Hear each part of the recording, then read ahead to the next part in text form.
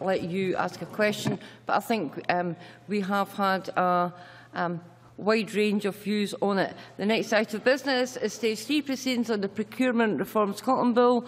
In dealing with the amendments, members should have the bill as amended at Stage 2, that is SP Bill 38A, the Marshall List, that is SP Bill 38AML, the groupings, that is SP Bill 38AG. The division bell will sound and proceedings will be suspended for 5 minutes for the first division of the afternoon.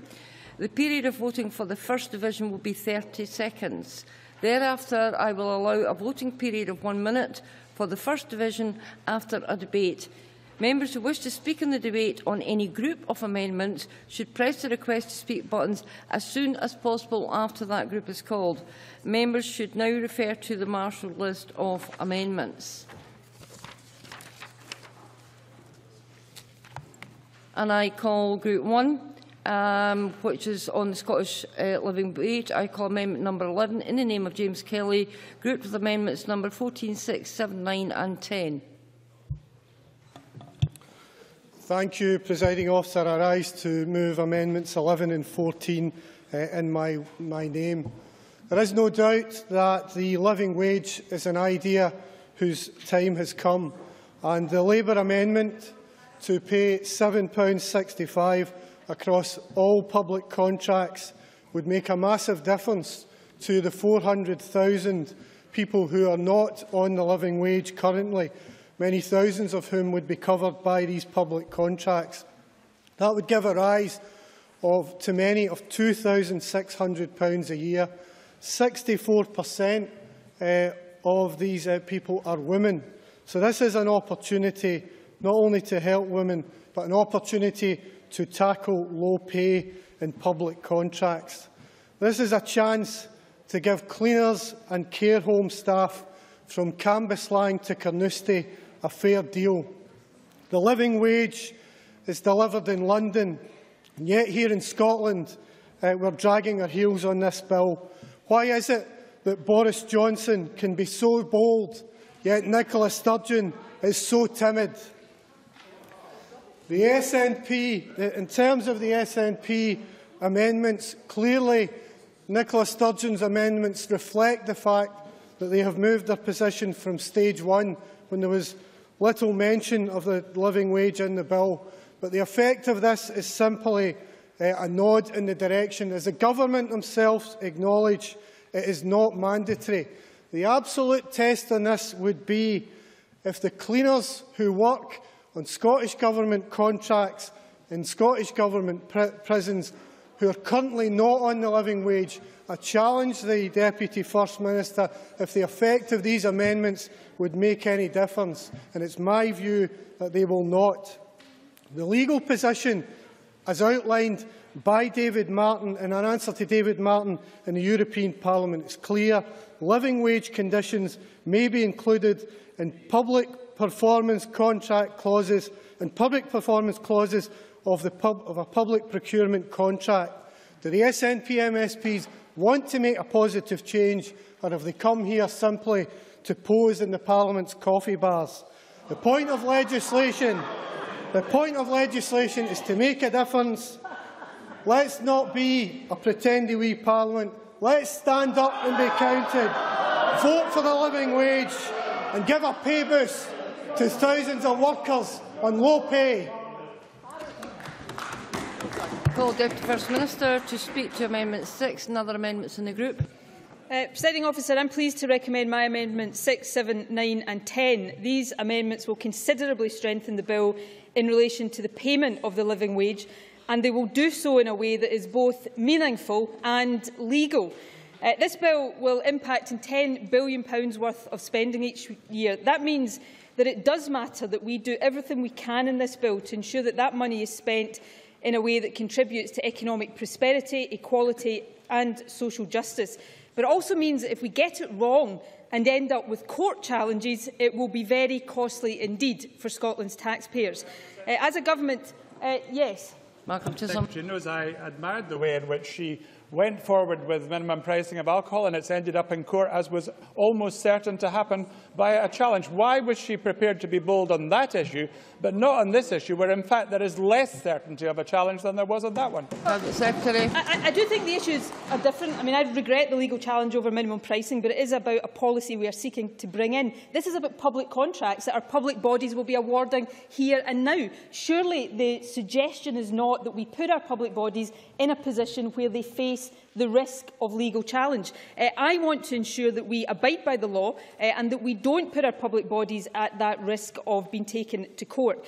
We don't disagree, and I've said this before, we don't disagree with the objective of making payment of the living wage a mandatory requirement of public contracts. I think it is worth reiterating our record on this issue. We are the first Scottish Government, let me say that again to Labour, the first Scottish Government to adopt the living wage for all of our employers, and we encourage all other employers, public, private, third sector, to pay their staff the living wage. We're providing funding to the Poverty Alliance to promote living wage accreditation and increase the number of employers paying the living wage in Scotland. I'll take a brief intervention. Can the Deputy First Minister give an unequivocal assurance that her amendments will ensure that cleaners working in Scottish Government prisons who are not currently paid the living wage will be paid the living wage? I'll come on if James Kelly wants to bear with me to explain exactly what our amendments will allow us to do. But the point I'm making here is there can be no doubt about this Government's commitment to the principles of the Living Wage campaign. What we are debating today is how we use this bill to further promote the living wage, not if we use it. Now, in light of the ongoing debate, members are aware that the First Minister wrote to the European Commission seeking further clarification of the legal position. The reply, which we received towards the end of last week, states, and I'm going to quote from it, "Any such requirements must comply with the Posting of Workers Directive and the related case law of the Court of Justice of the EU if they are applicable to workers sent from another member state. A contractual condition to pay a living wage set at a higher rate than the general minimum wage is unlikely to meet the requirement not to go beyond the mandatory protection provided for by the directive." So again, we have advice from the Commission and from the Commissioner responsible for procurement that makes the position on this clear. Now, we're disappointed that this is the case. We will continue to press for further change at EU level, and if such change is forthcoming and it does become possible to make the living wage a mandatory condition of public contracts, then we will take steps to reflect that position in the approach we take here in Scotland. But we have never been prepared to simply wring our hands and say, because EU law prevents us making the living wage a mandatory condition, then we are going to do nothing. We have considered carefully what we can do within the law, and that's why the bill provides that ministers can issue statutory guidance on how workforce matters should be taken into account in procurement decisions. Amendments 9 and 10 make clear that this can specifically deal with the living wage. That guidance will mean that companies wishing to bid, especially for service contracts where low pay has traditionally been an issue, will have their approach to managing, rewarding and engaging with their workforce evaluated. And that will include, where it's relevant to the contract, the willingness and the ability of bidders to pay the living wage. I met just last week with the STUC, the Poverty Alliance and Unison, to give them a commitment that we will develop the guidance with them in partnership to ensure that it is robust, not at the moment, to ensure that it is robust and that its implementation is carefully monitored. In addition to the amendments that will ensure that guidance will deal specifically with remuneration, Amendments 6 and 7 will require all contracting authorities to set out their policy on the living wage as part of their procurement strategies. Now, Presiding Officer, taken together, that package of measures sends a very powerful message to businesses wanting to sell to Scotland's public sector. It says that they will be expected to demonstrate their willingness and ability to pay the living wage, and that they will need to be able to demonstrate that they're not winning contracts by undercutting competitors on the basis of a poorly paid workforce. And it's interesting that James Kelly mentions London. I find it particularly interesting that James Kelly doesn't mention Wales, the part of the UK where Labour is actually in government, because what we are doing today goes significantly further than the Labour administration in Wales has managed to do. This is what the Labour government in Wales says, and I am quoting: "There is no ministerial policy or directive to adopt the living wage into Welsh Government contracts." That's the position that stands in stark contrast to the rhetoric of James Kelly and what Labour actually do when they are in a position to act. I am proud that this government will continue to promote the living wage. We'll do everything we can within this bill and beyond to ensure that we are furthering the living wage, and I would urge all members to welcome that position. So while we cannot support, I'm just about to finish, while we cannot support Amendments 11 and 14, I would hope that members will recognise that we are tackling this issue in the strongest way possible, and we will continue to do so. So I would ask, in conclusion, that Amendments 11 and 14 are rejected, but I would ask the Chamber to back my amendments, which will go further than any previous government in this Chamber has done to ensure that the living wage is central to all that we do with public money. I now call Ali Johnson, followed by Patrick Harvie and then Tavish Scott. If you could all be fairly brief. Okay. I will try to be, Presiding Officer. I came here today to discuss a bill about procurement, a bill which will leave public procurement in a position where it is easy to understand and accessible to all those who wish to bid for public contracts. It's important for our private sector, it's important for our third sector, it's important that we all understand how that works. The problem I have with many of the amendments which will be discussed today is that they seek to use this bill as a proxy to introduce valid ideas from across the political spectrum which can be put into this bill as amendments, but which would result in the bill not being the effective instrument which it would otherwise be.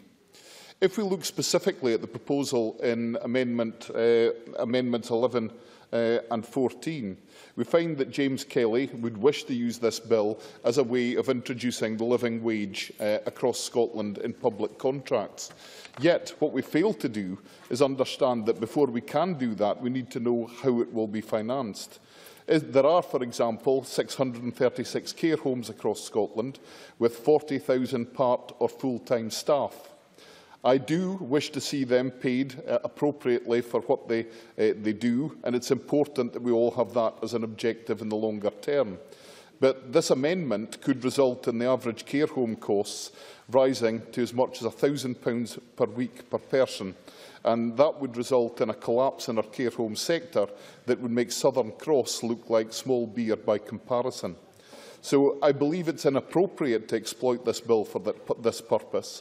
And while I fully commend the Labour Party for their long-held objective to achieve the living wage in Scotland, it is at the same time an inappropriate place to try and bring in this amendment, and it makes it necessary for we in this corner to oppose the amendment as it stands.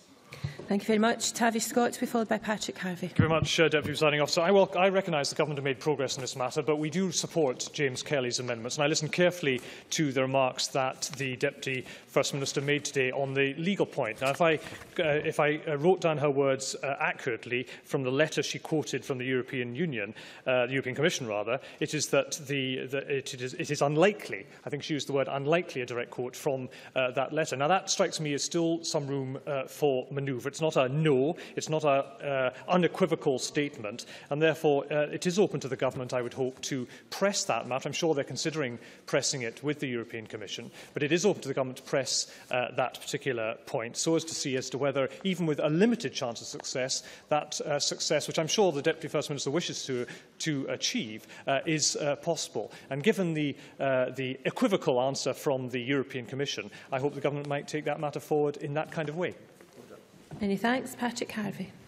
Thank you. I'm going to take it as a non-debatable point that most people in this chamber want the living wage to be paid throughout our economy, particularly in the public sector, and believe that poverty pay is a disgrace on our society. Certainly, I'm convinced that both the Deputy First Minister and James Kelly are of one mind on the objective. I will be voting for James Kelly's amendment, and if that falls, for the Deputy First Minister's amendments in this group. I would say to James Kelly, though, respectfully, that to present this amendment by baiting the other side is perhaps not the best way to make the case. I think he knows the reaction he was provoking in the way that he put forward his arguments, and it's probably not the best way to make the case. I understand the frustration. I understand the frustration that he feels. I've felt it as well when ministers in the current administration or the previous administration say we can't do this because EU law prevents us. He'll understand the frustration of my colleagues in Edinburgh City Council when they put forward the same thing and Labour and the SNP joined forces to say no, using more or less the same arguments. But I take the view that Malcolm Chisholm expressed in his intervention, that sometimes it is necessary for governments to be willing to test the boundaries of what's allowable. And I think that's a more articulate means of making the case with colleagues in Europe than simply advocating for an issue, being willing to go in there and fight for it. They were able to do that on minimum pricing, much to their credit, and the Deputy First Minister had a great deal to do with pushing that case. I wish that the same attitude was being taken on procurement, being willing actually to test the limits of what is permissible, and on that basis I'll be voting for the amendments. Many thanks. I now turn to James Kelly to wind up and indicate, please, if you intend to press or withdraw. Thank you, Deputy Presiding Officer, and I do intend to press the amendments. I was interested to hear the Deputy First Minister's speech, and I have no indication that the amendments that are being proposed will close the low pay loophole that exists, where workers currently not being paid the living wage and working on contracts on behalf of the Scottish Government. This change, will not compel the living wage to be paid. I think a lot of the debate has centred around legal argument. Tavish Scott is correct to quote from the letter the word unlikely, so that letter wasn't exactly clear. I think the Deputy First Minister's intention in bringing that forward was to try and give a bit of cover. It's almost like an excuse note. Please excuse Nicola Sturgeon today. She's not able to take the living wage forward in Parliament. This is not, it's not really an issue, a legal issue. It's about political will. I'm quite sure that there are SNP MSPs on those benches who wish that the government would be a bit more bold on this issue. But it seems that the more cautious voices, perhaps the Fergus Ewings and the Alex Salmons, have unfortunately won the day. I give way to Maureen. Maureen Watt. I thank the member for taking an intervention. Would he accept that we wouldn't even have to be talking about the living wage if successive governments in Westminster had set the minimum wage at a decent rate and uprated it? James Kelly. Order, please. The issue Order. Order. The issue for the SNP government and SNP MSPs is the bill that's before us today to deliver £7.65 across all public contracts. And that's the opportunity, that's the challenge. Let's see how you vote when the division comes in a short time. The calls for the living wage are not only being made by the STUC, by the SCVO, but it's also been backed by businesses like KPMG and Nationwide. We shouldn't want to lag behind. This is a real opportunity. We've all seen the photographs of SNP MSPs pledging support for payment of the minimum wage. This is the chance to put your money where your mouth is. This is not a photo opportunity. It's a chance to make it a reality. Vote for a mandatory living wage today. Thank you. As James Kelly has indicated that he is pressing, the question then is that Amendment 11 be agreed to. Are we all agreed? There will be a division. As this is the first division of the afternoon, the Parliament is suspended for 5 minutes.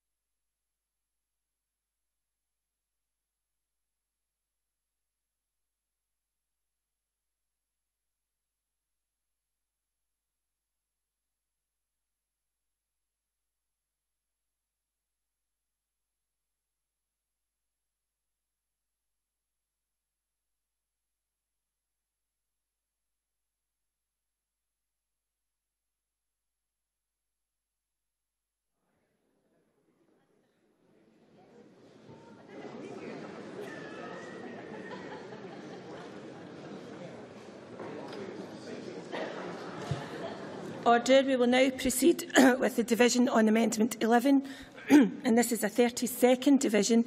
Members should please cast their votes now.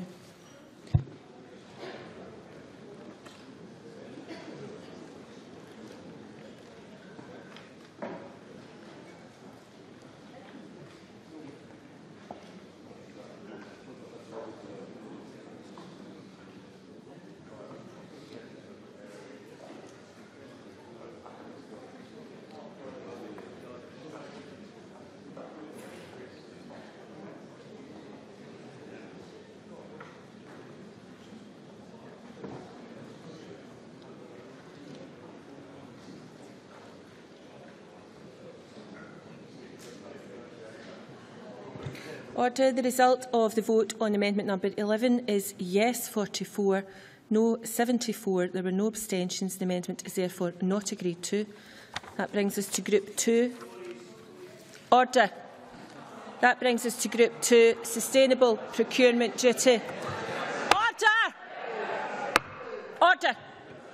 Group 2, Sustainable Procurement Duty, and I call Amendment 30 in the name of Patrick Harvey, group with Amendments 16, 32 and 39. Patrick Harvey to move Amendment 30 and speak to all amendments in the group, please. Clearly, the whole chamber is seized with excitement about the Sustainable Procurement Duty. I'm sure that's really what it is, Deputy Presiding Officer. The amendments in this group fall into two areas from myself. The first, Amendment 30, is about the relationship, the balance between the general duty and the sustainable procurement duty. And I suppose it's worth recalling that once upon a time, before this bill was introduced, people referred to it as the Sustainable Procurement Bill. And then it became the Procurement Bill and the Procurement-Reform Bill. And now the Sustainable Procurement Duty is one small section within it. It's good that it's there. I'm very pleased that it's there. But as it's phrased at the moment, we have this general duty, which includes the requirement to treat relevant economic operators equally and without discrimination. In other words, acting in the interests of a free market in procurement.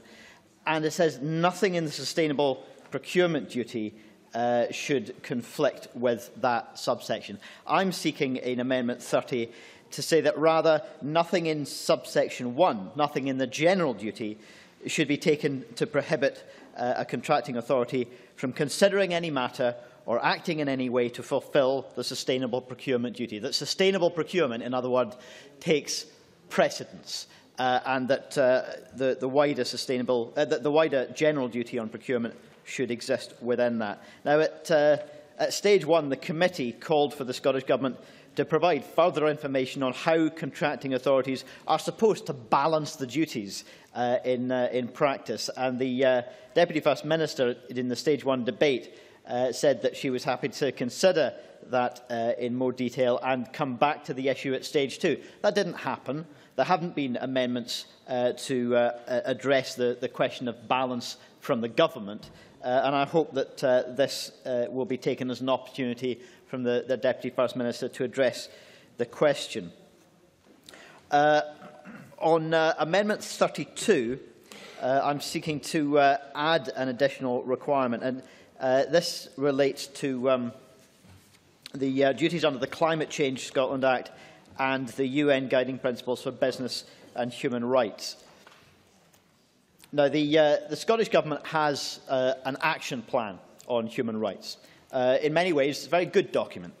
It says that the Scottish and UK governments, Scottish businesses and the Human Rights Commission will pursue the development of an action plan to implement the UN Guiding Principles on Business and Human Rights by Scotland and raise awareness among Scottish companies of their human rights responsibilities. Well, what better way to give effect to the commitment in that action plan than by including this provision in the guidance that the ministers are expected to publish on procurement.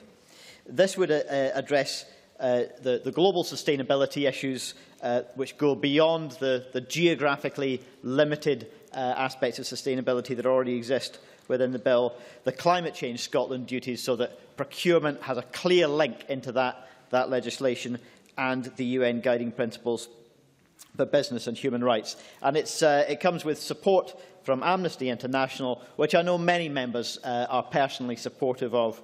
Amnesty is calling for the support of Amendment 32. It says excluding this amendment would be a missed opportunity for the Scottish Government's human rights agenda.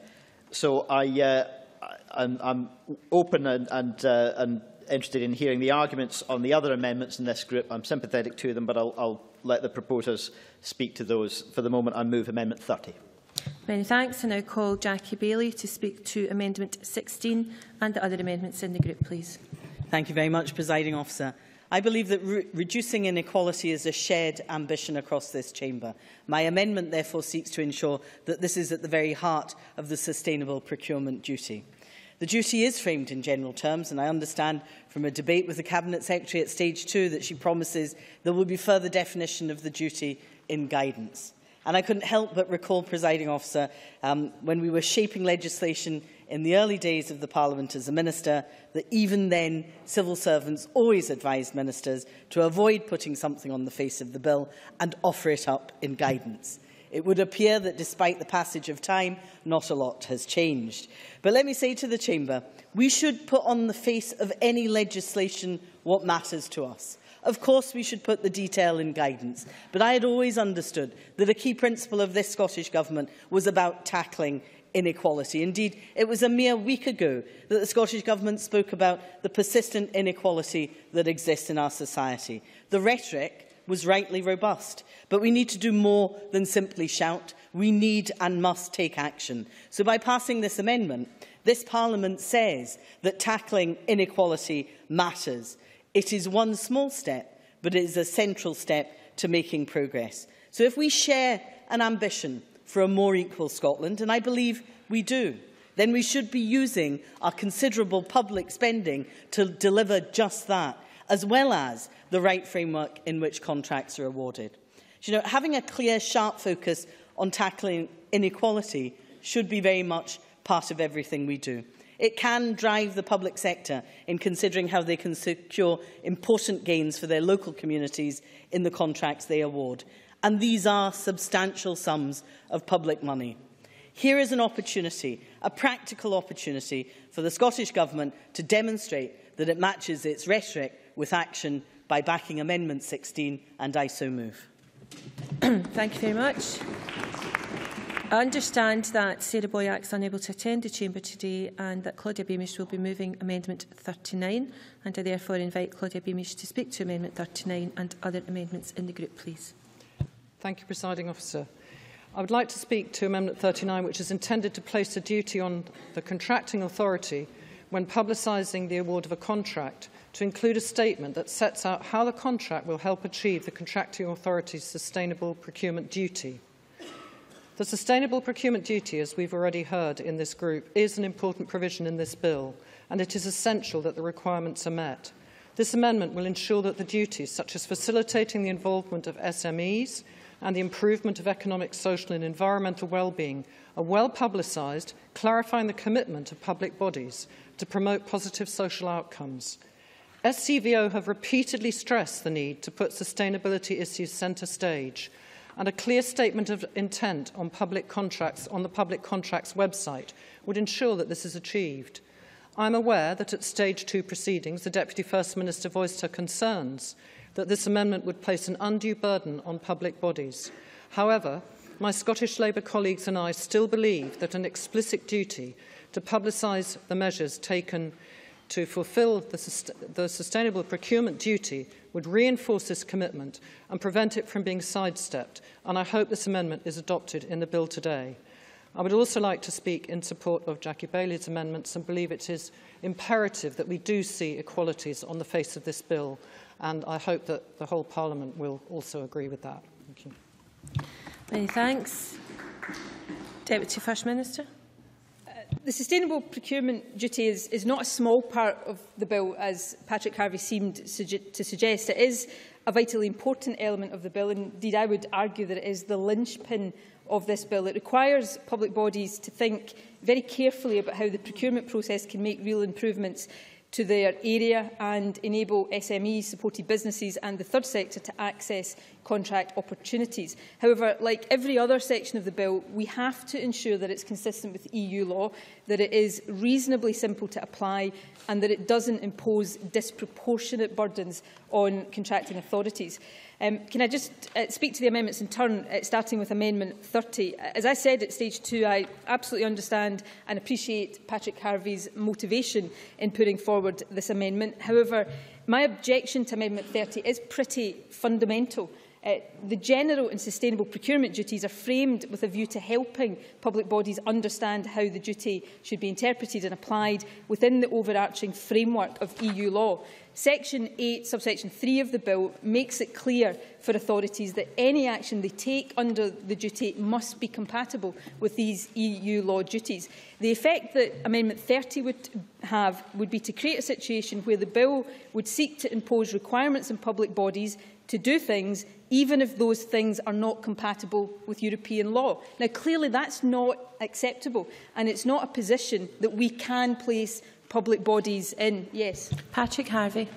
I'm grateful to the Minister for giving way. This argument seems to suggest that there are things necessary to do in order to achieve sustainable procurement, which in fact are prohibited by the general duty. What are those things?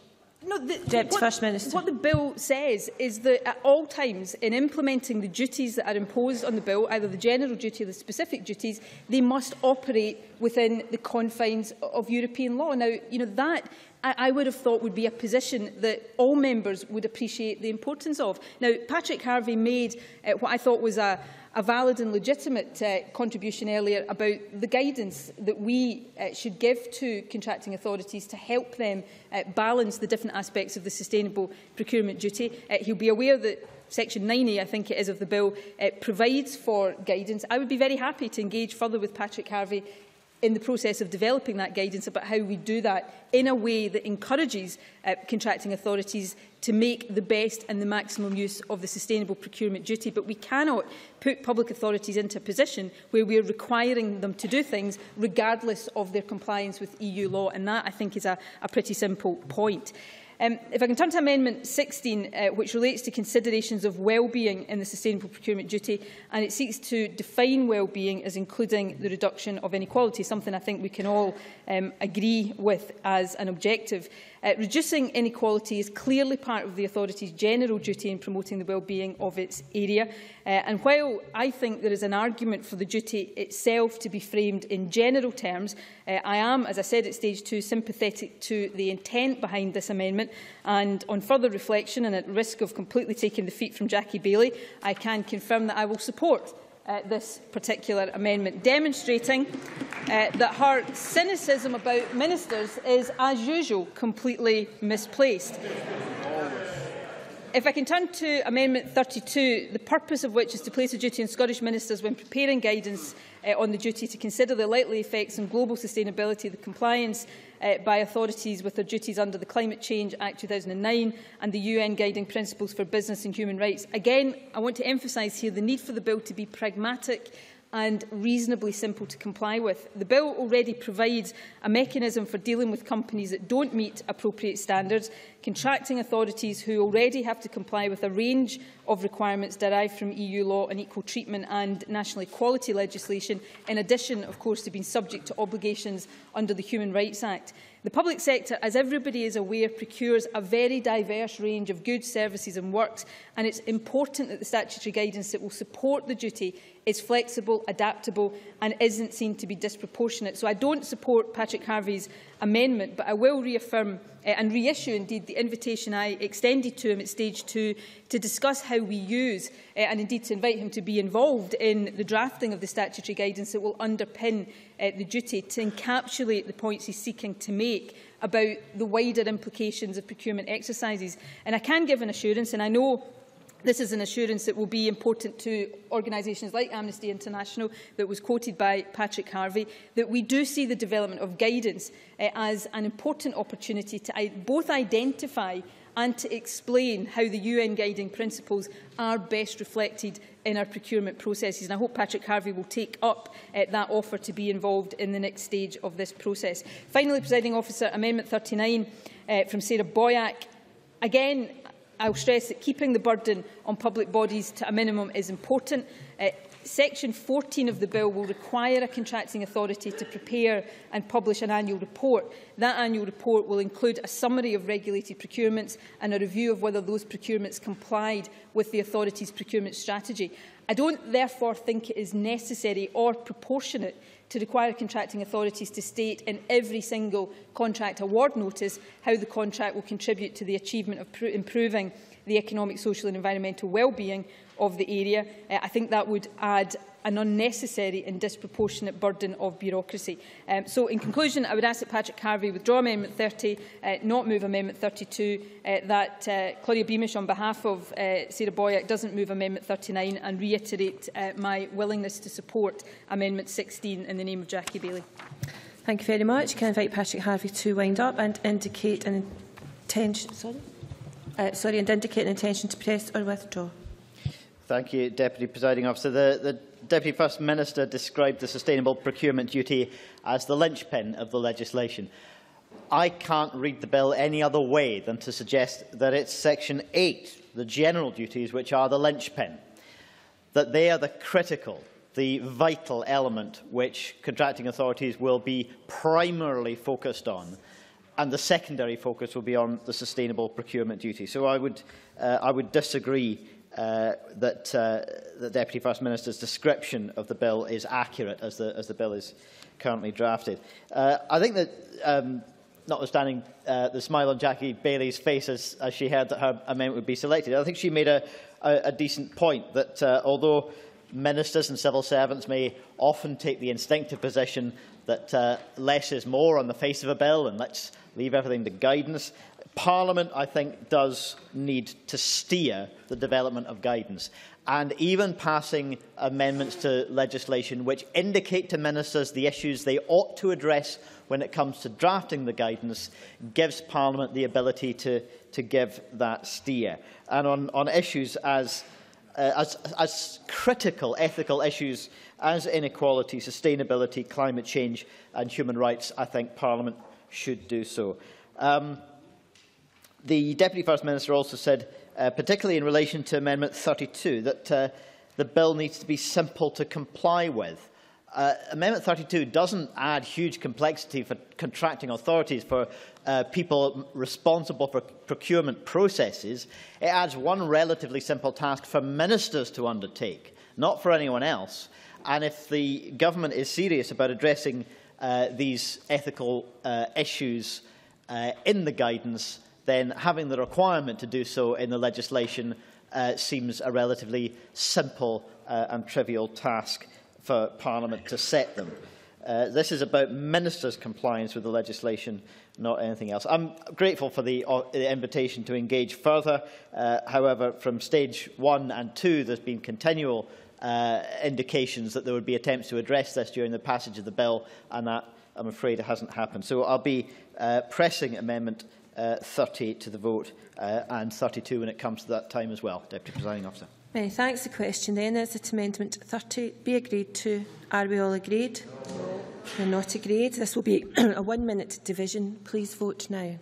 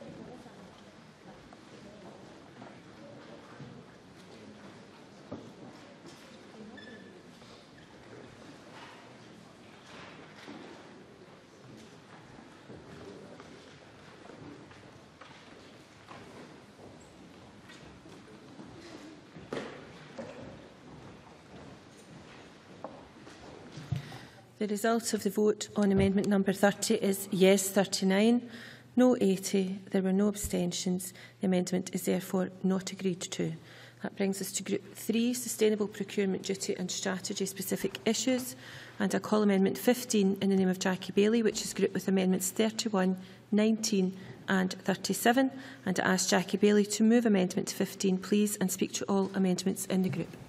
Thank you very much, Presiding Officer. And I rise to speak to Amendment 15 and all others in the group. There was a suggestion made from a sedentary position that I quit whilst I was ahead, but always the eternal optimist. Whilst I'm grateful for the support for Amendment 16 from the Cabinet Secretary, I live in hope that she will continue her same consensual manner with my remaining amendments.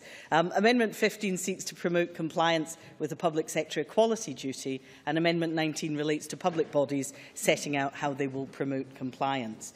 It's perhaps worth explaining that the public sector equality duty actually requires. It's set out in section 149 of the Equality Act 2010, which requires that listed public authorities must have due regard when exercising their functions to things such as the need to eliminate discrimination, harassment and victimisation, and to advance equality of opportunity and to foster good relations.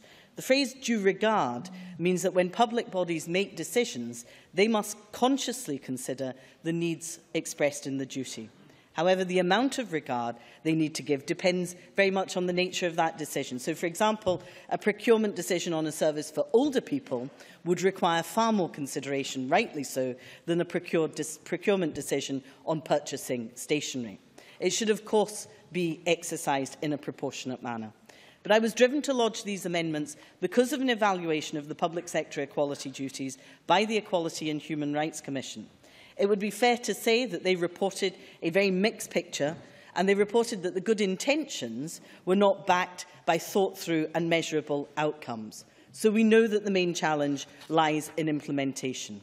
Making consideration, therefore, of the public sector equality duty very much a key part of the procurement process will undoubtedly help us move from those good intentions to practical application and implementation.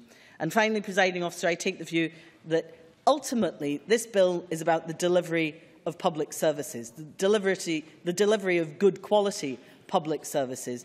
And, you know, irrespective of who delivers those public services, whether it's the private sector, the public sector or the voluntary sector, we should expect the same high standards of delivery. I therefore urge support for Amendments 15 and 19 and Amendments 31 and 37, which will be covered by Claudia Beamish.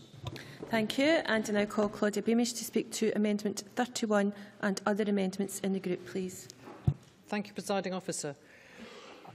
I would like to speak to these amendments, which I believe in very strongly, both of which deal with standards of health, well-being and education of communities, as well as animal welfare. Amendment 31 seeks to alter Section 9, placing a requirement on public bodies to consider its policy on food procurement. Specifically, the intention is for public bodies to endeavour to improve the health, well-being and education of communities and promote animal welfare. The policy aim behind that provision on health and well-being is mirrored by the Scottish Government's own guidance, catering for change, buying food sustainably in the public sector. So I see no reason why this cannot be incorporated into the bill itself. We have a lot of good examples of sustainable procurement projects in Scotland today. Examples that immediately spring to mind are better eating, better learning, food for life, food for change, and of course the good work done by Nourish Scotland and the Soil Association. These amendments require public bodies to emulate these examples and work towards truly sustainable food procurement policies with local supply chains and at the same time further educate the public on the benefits. There is no reason why these methods of procurement cannot be universal, and there are no issues, as I understand it, with EU compliance, because East Ayrshire, for example, has demonstrated that this is possible. A clear, explicit reference on the face of the bill, backed by guidance, would ensure that we could make this happen, rather than being dependent on enthusiastic individuals and groups. And further, as Vice-Convener of the Cross-Party Group on Animal Welfare, I'm keenly aware that there is always a public interest in animal welfare issues. At present, of course, there is a debate about the labelling of non-stunned slaughtered meat.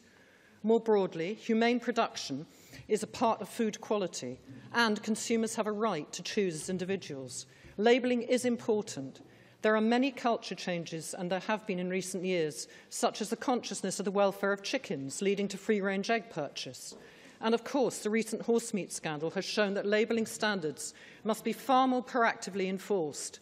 In the procurement process, millions of animals are affected by the choices made by our public bodies with their substantial purchasing power.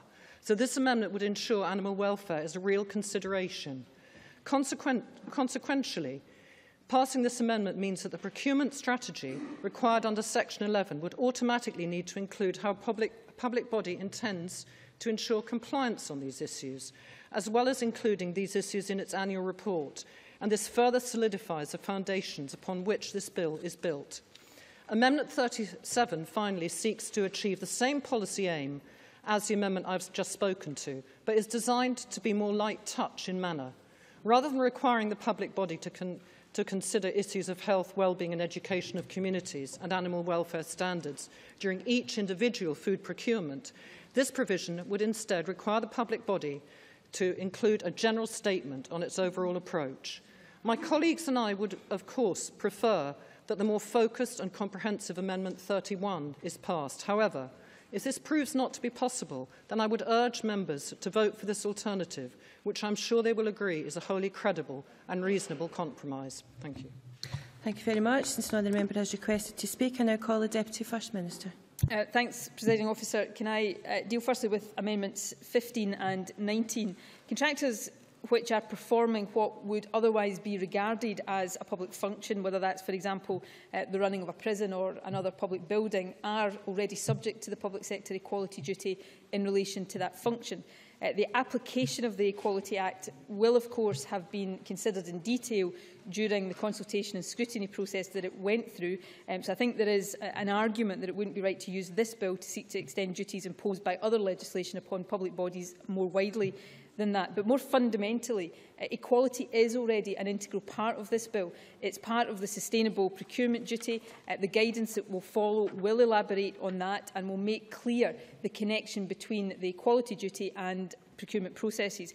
We'll be focusing our energy after the passage of this bill today, assuming Parliament does pass it, on the development of that guidance and the regulations and in engaging with stakeholders, including equality stakeholders, in the development of these. So I'm not able to support Amendment 15 or Amendment 19. If I can turn, though, to Amendments 31 and 37, I do think there is a reasonable issue here. The arguments that were put at Stage 2, and I've listened very carefully to all of the arguments at Stage 2, make me think, or have made me think, that there is a need to do more to put a specific reference to food procurement, given the importance of that on the face of the bill. Amendment 31 would amend the sustainable procurement duty to require purchasers to consider how, in conducting a procurement process involving the purchase of food, they can improve health, well-being and education of communities and promote the highest standards of animal welfare. Amendment 37 addresses the same issue, but does so through the procurement strategy. I think, given some of the definitional issues in here, I am of the view that it is more appropriate and more proportionate to address these issues through the strategy in Section 11 of the bill, as opposed to creating a new duty under Section 9. So I am happy to support Amendment 37, but I'm not able to support Amendment 31. Thank you very much. I now call Jackie Bailey to wind up and indicate whether you intend to press or withdraw. Thank you very much, Presiding Officer. Claudia Beamish set out the case very well for putting food provision on the face of the bill, and indeed the compromise amendment that placed it within the procurement strategy. I'm delighted that the Cabinet Secretary appears to be having a very consensual afternoon, and she agrees with Amendment 37. I live in hope for the rest. I recognise, however, that the Scottish Government has already produced guidance on procurement, and welcome it is too. But it covers the planning of procurement services, developing a strategy, and even encouraging public authorities to undertake equality impact assessments. What is actually less clear is whether any of these assessments have indeed been undertaken and whether any measurable difference has been made. So is there a difference between the government's good intentions and their actual practice and implementation? And the truth is, Presiding Officer, we just don't know. But if we care then let's signal its importance by putting it on the face of the bill. Not just in guidance, but actually on the face of the bill. The Cabinet Secretary has done it once this afternoon. Let me encourage her to do it again. And again I say, if this is a public service, irrespective of whether it's delivered by the public, private or voluntary sector, people have a right to expect the same high standard. And importantly, that includes compliance with public sector equality duties. I move. Many thanks. The question is that Amendment 15 be agreed to. Are we all agreed? No. Parliament is not agreed. This will be a 1-minute division. Please vote now.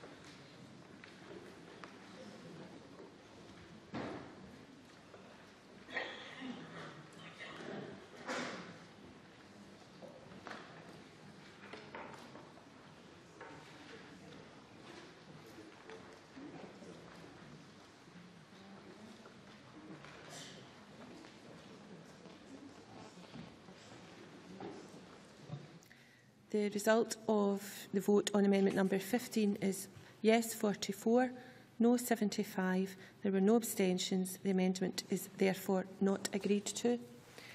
I now call amendment 31 in the name of Sarah Boyack, already debated with amendment 15, and to ask Claudia Beamish to move or not move.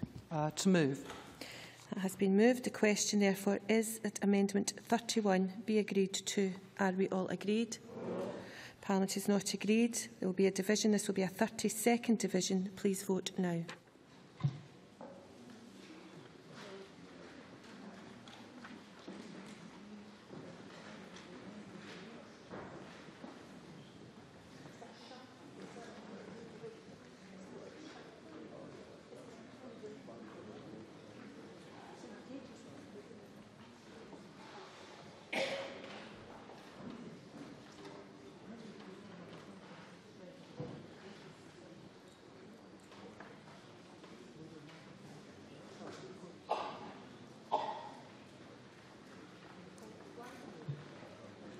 The result of the vote on amendment number 31 is yes 44, no 75.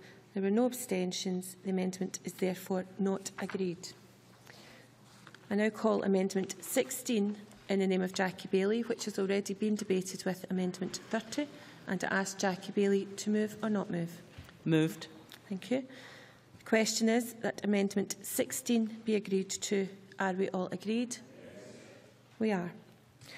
I now call amendment 32 in the name of Patrick Harvey, which has already been debated with amendment 30, and to ask Patrick Harvey to move or not move. Moved. The member has moved. The question is that amendment 32 be agreed to. Are we all agreed? No. Parliament is not agreed. There will be a division. This is a 30-second division. Please vote now.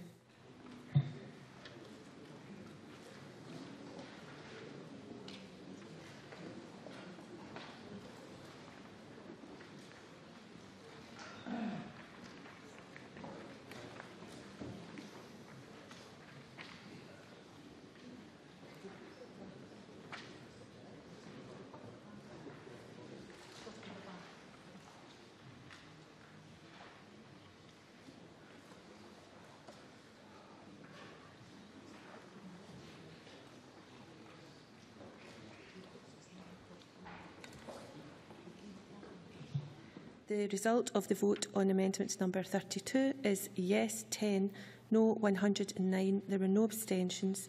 The amendment is therefore not agreed.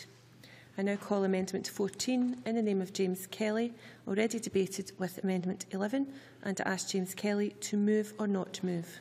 Move. The The member has moved. The question is that Amendment 14 be agreed to. Are we all agreed? Parliament is not agreed. There will be a 30-second division. Please vote now.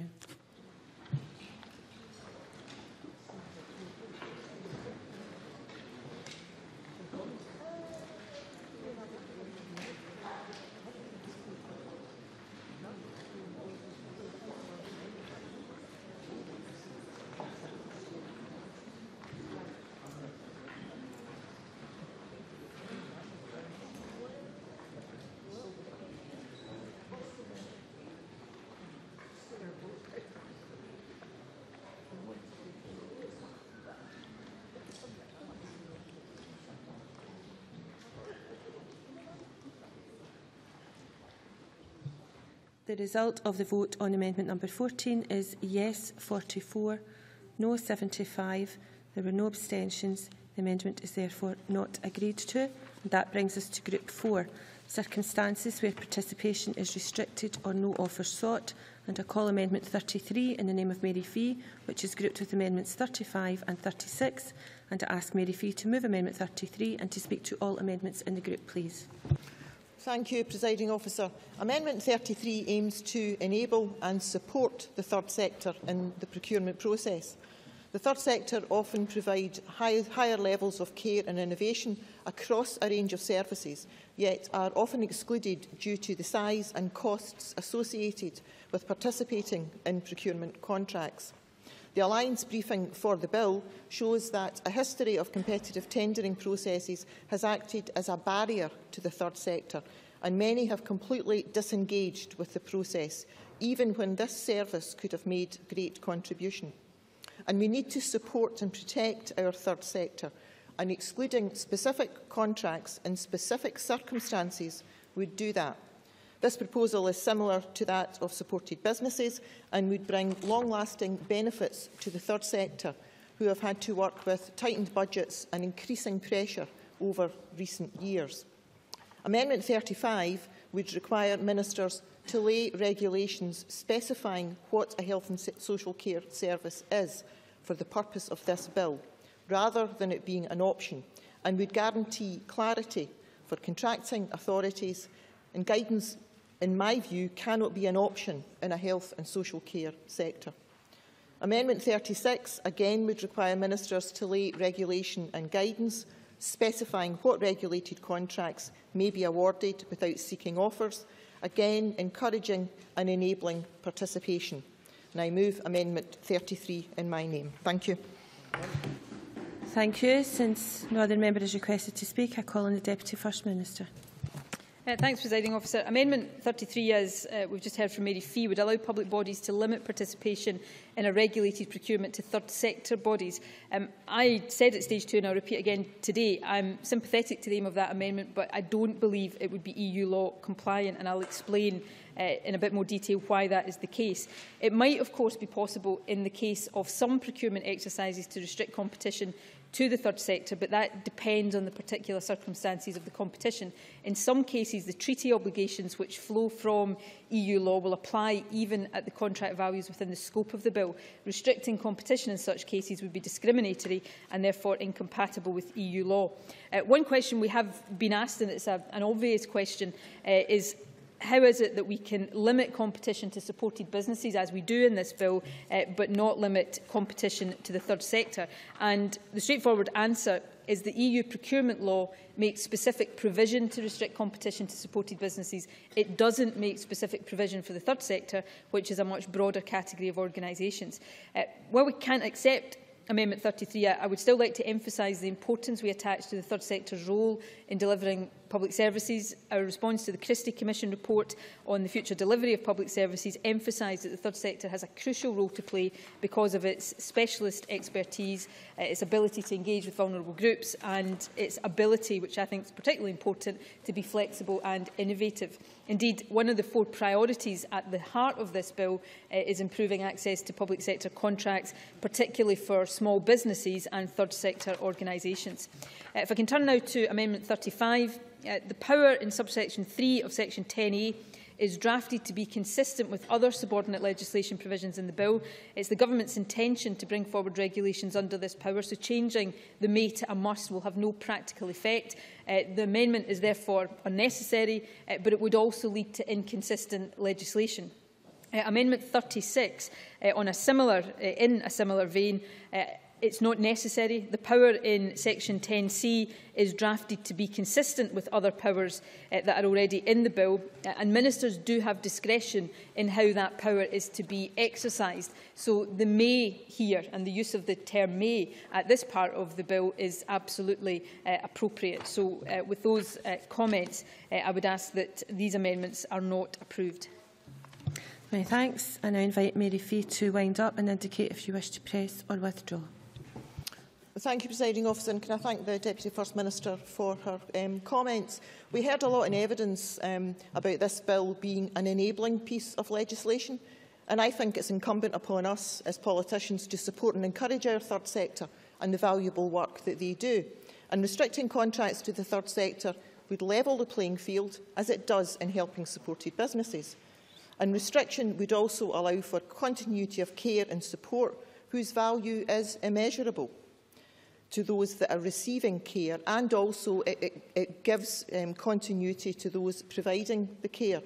And while I absolutely accept the sympathy offered by the Deputy First Minister, we need more than sympathy, and we need action to support this sector. And in relation to Amendments 35 and 36 and the remarks made around ministers and their discretion in guidance, I am not confident that allowing ministers to have discretion will give us the level of guidance that we need, and I will be pressing all my amendments. Thank you. Many thanks. The question then is that Amendment 33 be agreed to. Are we all agreed? Parliament is not agreed. There will be a division. This is a 1-minute division. Please vote now.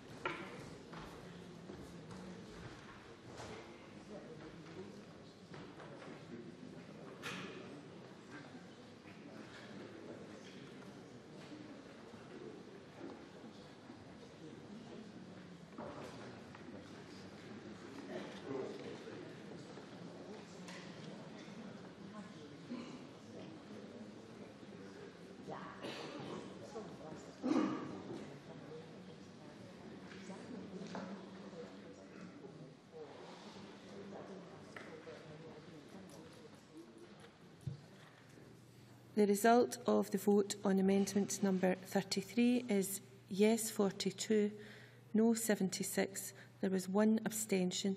The amendment is therefore not agreed to. I now call amendment 35 in the name of Mary Fee, which has already been debated with amendment 33, and I ask Mary Fee to move or not move. Move. Thank you. The member has moved. The question therefore is that amendment 35 be agreed to. Are we all agreed? Parliament is not agreed. There will be a division. This is a 32nd division. Please vote now.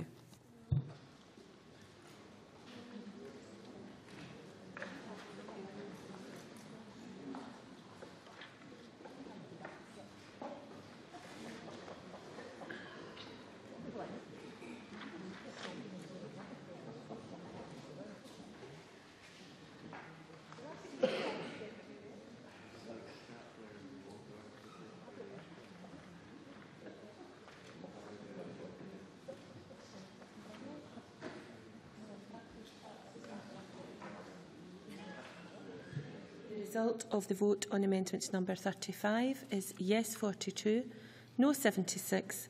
There was one abstention. The amendment is therefore not agreed to. And I now call amendment 36 in the name of Mary Fee, which has already been debated with amendment 33, and I ask Mary Fee to move or not move. Move. The member has moved. The question is that amendment 36 be agreed to. Are we all agreed? Parliament is not agreed. This will be a 32nd division. Please vote now.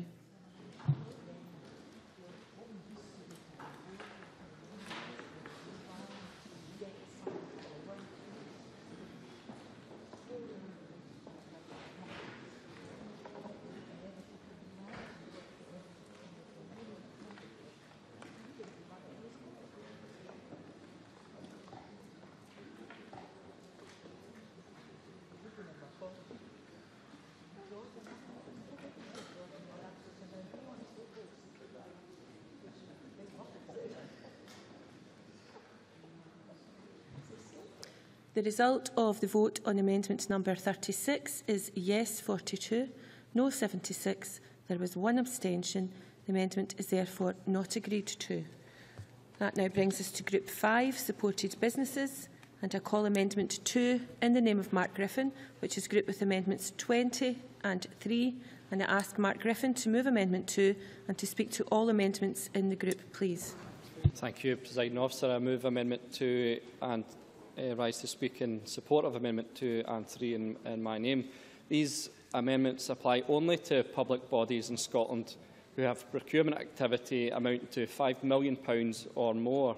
Now, as I stated at stage 2, I don't think that is unreasonable of us to expect a public authority who is spending over £5 million to award at least one contract to a supported business. The amendments which I have tabled seek to achieve the Government's own stated policy ambition in the supported business framework that public authorities should award at least one contract to a supported business. These amendments do not say that an authority must award a contract to a supported business, but simply ask them to set out how they are working towards the Government's own aim.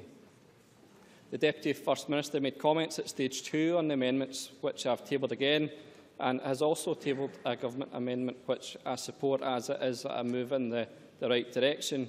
But the Deputy First Minister did say she had two particular issues with the drafting of my amendments, but did have sympathy for them. Firstly, that the amendments would require public authorities to, and I quote, effectively ask public authorities to look into a crystal ball by asking them to look ahead to what procurement activity they could restrict to supported business. Now, on the surface, that might seem reasonable, but actually, when you look at Section 14 of the bill on annual procurement reports, and in particular 2D, that line states the annual procurement report should include a summary of the regulated procurements the authority expects to commence in the next 2 financial years.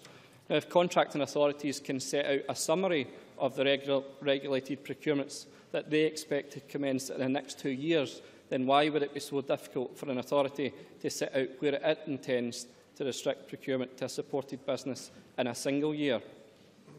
The second point of objection was that the Deputy First Minister did not want to set the bar too low in terms of procurement from supported business, that we should not simply allow public authorities to simply tick it off as a good deed done for the year. And I completely agree with the Deputy First Minister, but there are public authorities in Scotland today that are not even hitting that low bar of a single contract with a supported business.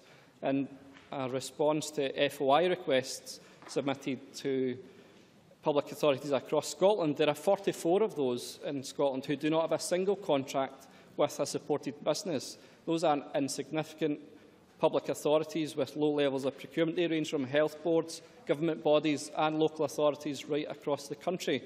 And while I agree entirely with the Deputy First Minister that we don't want to set a minimum level so that authorities think they don't have to go beyond that level, but when so many and such large bodies are not even awarding a single contract, then I think it's about time that we started pushing harder, and I move Amendment 2 in my name. Thank you. Thank you very much. Before I call the Deputy First Minister, can I ask the Chamber if members could take their conversations outside of the Chamber, please? I call the Deputy First Minister to speak to Amendment 20 and other amendments in the group. Thanks, Presiding Officer. Helping supported businesses is very important to the Government generally and also in relation to procurement, and that commitment was reflected in the bill as drafted, and I think all members would accept that. At stage 2, though, I did give a commitment to the Infrastructure Committee that I'd consider what more might be done, in particular in relation to the reporting of levels of engagement with supported businesses, because I think Mark Griffin makes a reasonable point that we need to ensure that our expectations of public bodies are delivered in practice. As a result of that, I am pleased to bring forward Amendment 20. That will require public bodies who prepare an annual report to include in that report a summary of the steps taken to facilitate the involvement of supported businesses in regulated procurements during the year covered by the report. That's got the same overall effect, or a very similar overall effect, to Amendment 3. I think it is preferable to Amendment 3, though. Amendment 3, as Mark Griffin has alluded to, refers to, and I quote, at least one contract to a supported business. Now, I would absolutely agree with Mark Griffin that that is not an unreasonable expectation, and we should be very firm in our expectation that we expect public authorities doing procurement processes to have at least one contract with supported businesses. But I do want to be very careful that we don't send a signal to public bodies that says just one is enough. We shouldn't be playing to the minimum on what is a very important issue. And I think Amendment 20 gives Mark Griffin what he is seeking in terms of reporting without that limitation that I think would be a concern. Amendments 2 and 3. Amendment 2 would require public bodies to state in their corporate procurement strategy, and I think I apologise to Mark Griffin if I picked him up wrongly in his opening speech, but I think it is important to distinguish between procurement strategy and the reports on procurement strategies, which I think he may have slightly mixed up in some of the points he was making.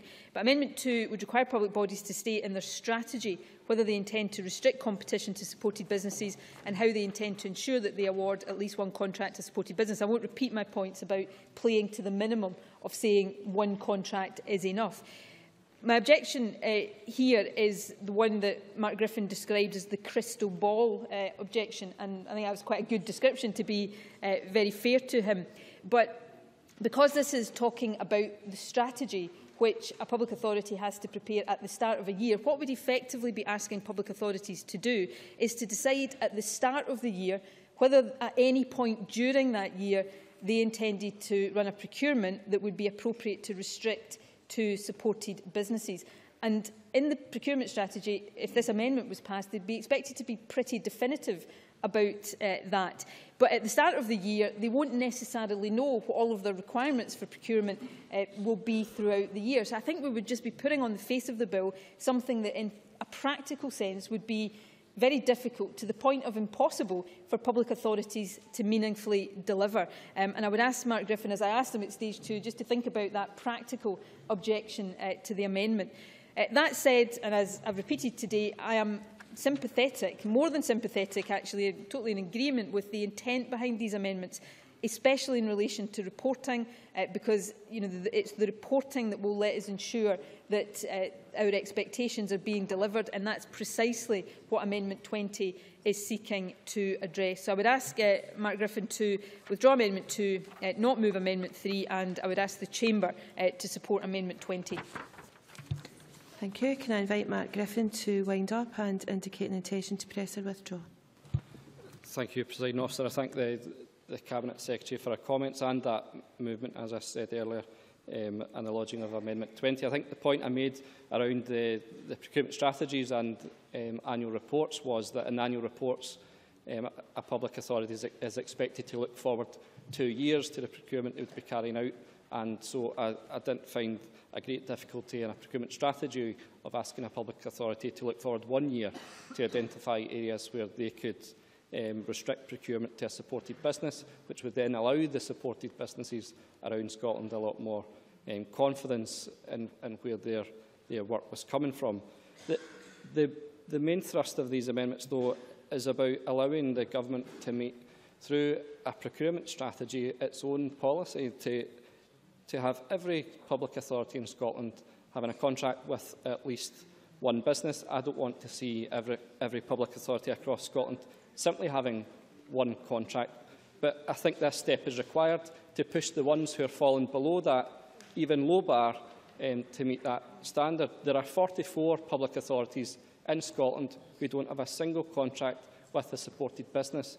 As I said at the outset, these are not insignificant. These are local authorities, these are health boards and central government organisations, and with that in mind, I intend to press my amendments. Thank you. Many thanks. In that case, the question is that Amendment 2 be agreed to. Are we all agreed? Parliament is not agreed. There will be a division. This is a 1-minute division. Please press your voting buttons now.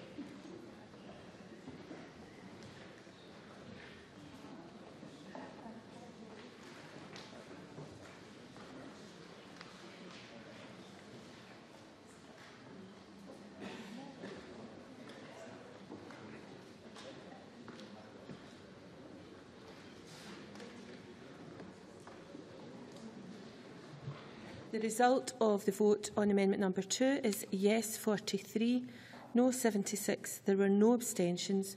The amendment is therefore not agreed to. I now call amendment 6 in the name of the Deputy First Minister, which has already been debated with amendment 11, and I ask the Deputy First Minister to move formally, please. Moved. Thank you. Question is that amendment 6 be agreed to. Are we all agreed? Yes. We are. We now move to Group 6, consideration to be given to various employment practices. And I call Amendment 17 in the name of Jim Eadie, which is grouped with Amendments 24, 42 and 43. And I ask Jim Eadie to move Amendment 17 and to speak to all amendments in the group. And I ask for the best of order for Mr Eadie to do so, please. Thank you very much, Presiding Officer. I welcome the opportunity to speak to Amendment 17. This amendment seeks to promote compliance by contractors and subcontractors with the provisions of the Health and Safety at Work Act 1974. The purpose of this amendment is to extend the minimum content that a corporate procurement strategy should contain to include a statement of the authority's general policy on promoting compliance with health and safety legislation. This amendment places a requirement on those contracting authorities which are compelled by the bill to produce a corporate procurement strategy to include in that strategy a statement of the authority's general policy on promoting compliance with the Health and Safety at Work Act 1974 and any provisions made under that Act. Health and safety did not feature in the public consultation on the policy content of the bill. I am therefore indebted to Cathy Jenkins of the Scottish Hazards Campaign Group and Louise Taggart of Families Against Corporate Killers, two campaign groups focused on improving health and safety in the workplace, thereby reducing the toll of work-related death, injury and illness. Both organisations recognise that good work has been done to date by the Scottish Government, but believe that this additional step could further enhance the public sector's role in driving good practice on health and safety. If the provisions of this amendment are implemented across the public sector in Scotland, it would be a very welcome development and go some way towards helping reduce the incidence of family members having to hear that a death could and should have been prevented had an employer only complied with its health and safety duties. This amendment will allow us to embed health and safety into the foundations of our procurement strategy. This being so, I hope the Deputy First Minister will welcome my amendment and support its inclusion in the bill. Many thanks. I now call Jackie Bailey to speak to Amendment 24 and other amendments in the group, please. Thank you, Presiding Officer. There is a postcard on the notice board in my office that reads, "Prepare your daughter for working life, give her less pocket money than your son." It is disappointingly still the case today that there is a gender pay gap, with women earning on average less than men. And that's despite good legislation with the Equal Pay Act and undoubtedly good intention in this chamber. But the lesson here is that it is not enough to have legislation in and of itself. It is the implementation that makes the difference. So equal pay audits are a key implementation tool.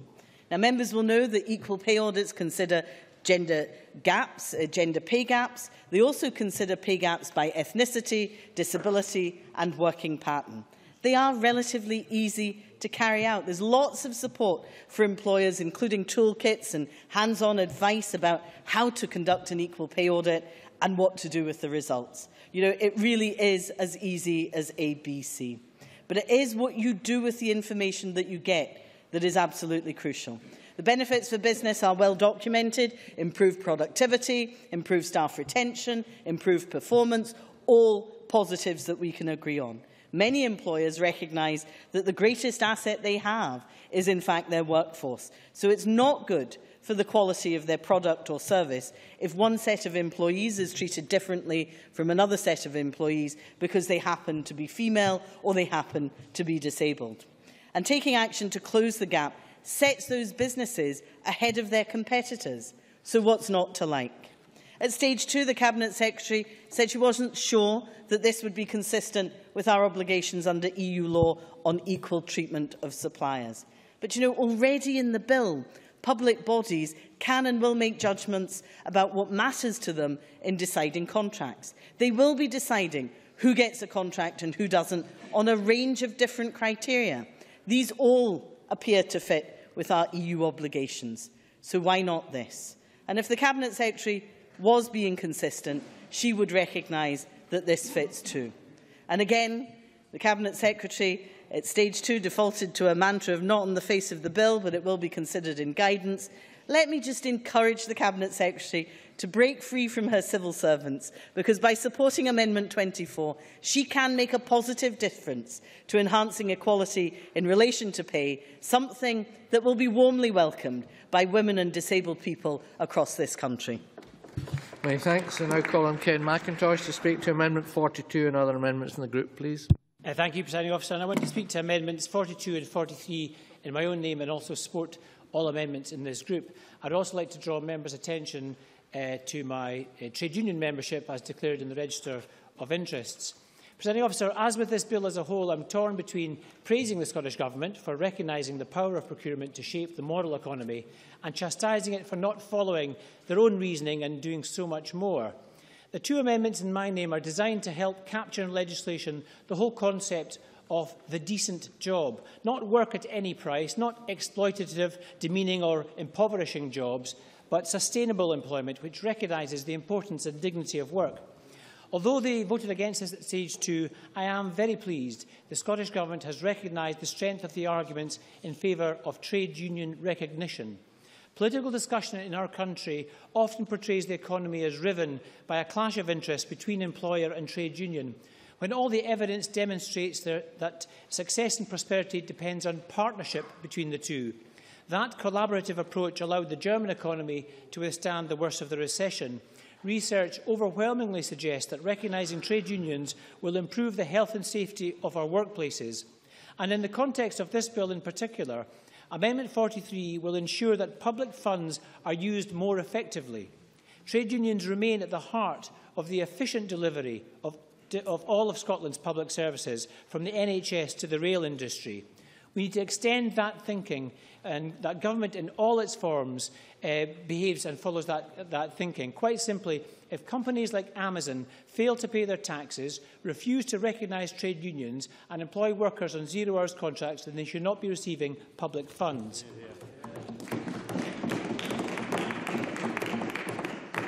I particularly want to thank my own trade union community, a progressive trade union, which I'm very proud to be a member of, who originally proposed this amendment. And I congratulate the Scottish Government for working with community and trade union colleagues in the STUC in drafting the amendment before us this afternoon, what I believe could be a landmark amendment recognising trade unions here in Scotland. Amendment 42 is essentially about promoting equality, and it would allow the Scottish Government to encourage employers to minimise wage ratios between the highest and the lowest paid. Presiding Officer, it is worth reminding ourselves that the majority of people living in poverty in our country are not unemployed. They come from working households. The vast majority of Scots will also be only too aware that over the last 4 years, wages have failed to keep pace with rising prices. from food to fuel bills. But it is certainly not the case that we are all in this together.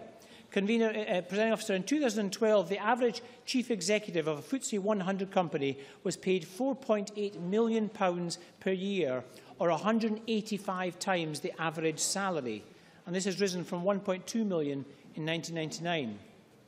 According to the Equality Trust, wage ratios in the voluntary sector are estimated to be around 10 to 1, in the public sector to be roughly 15 to 1, and in FTSE 100 companies to be approximately 262 to 1. Presiding Officer, there are many steps the Scottish Government can take to reduce that wage gap and to promote equality. In the education sector alone, I would simply highlight the contrast between the pay and wage increases enjoyed by university principals and the widespread use of zero-hours contracts.